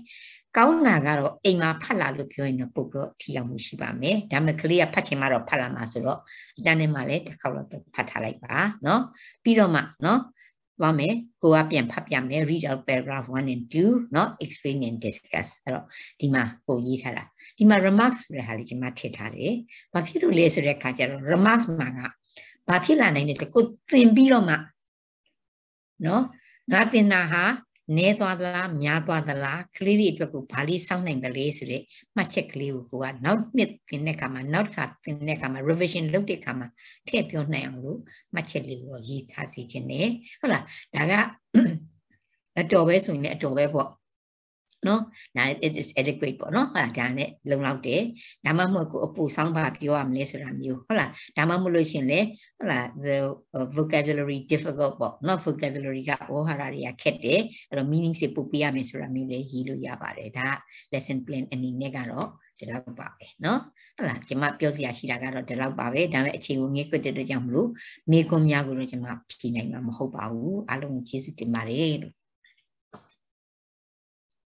Yes, Yamai Jesu Night Okay, no, Mikoniri Mizia Yashilushi, no, Mibogo, no Nepangajima, Grandma Masagi, Masiarusia Maru Milu Yabade, no, Mizia Shilushi, Amnavane, Damamule chatbox Mateta like Ba, Jama, Naunijaro, a chatbox a Haliji, Pibame, but who haga, no. But my bayan and she was a Siarusia Maru de Pemani Babi, Sir Martiniro, Launera Yapame, meeting Nino.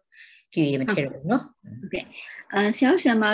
any easier link them as Samari communicate Lulushaba, and my message Poshibare, and my Mego Lulushaba, D Zuma or Mego Melumiaro, or Zuma could pay like that, and Mego a go long to a bait like you said, Mego or Shitalo Miaro, me no?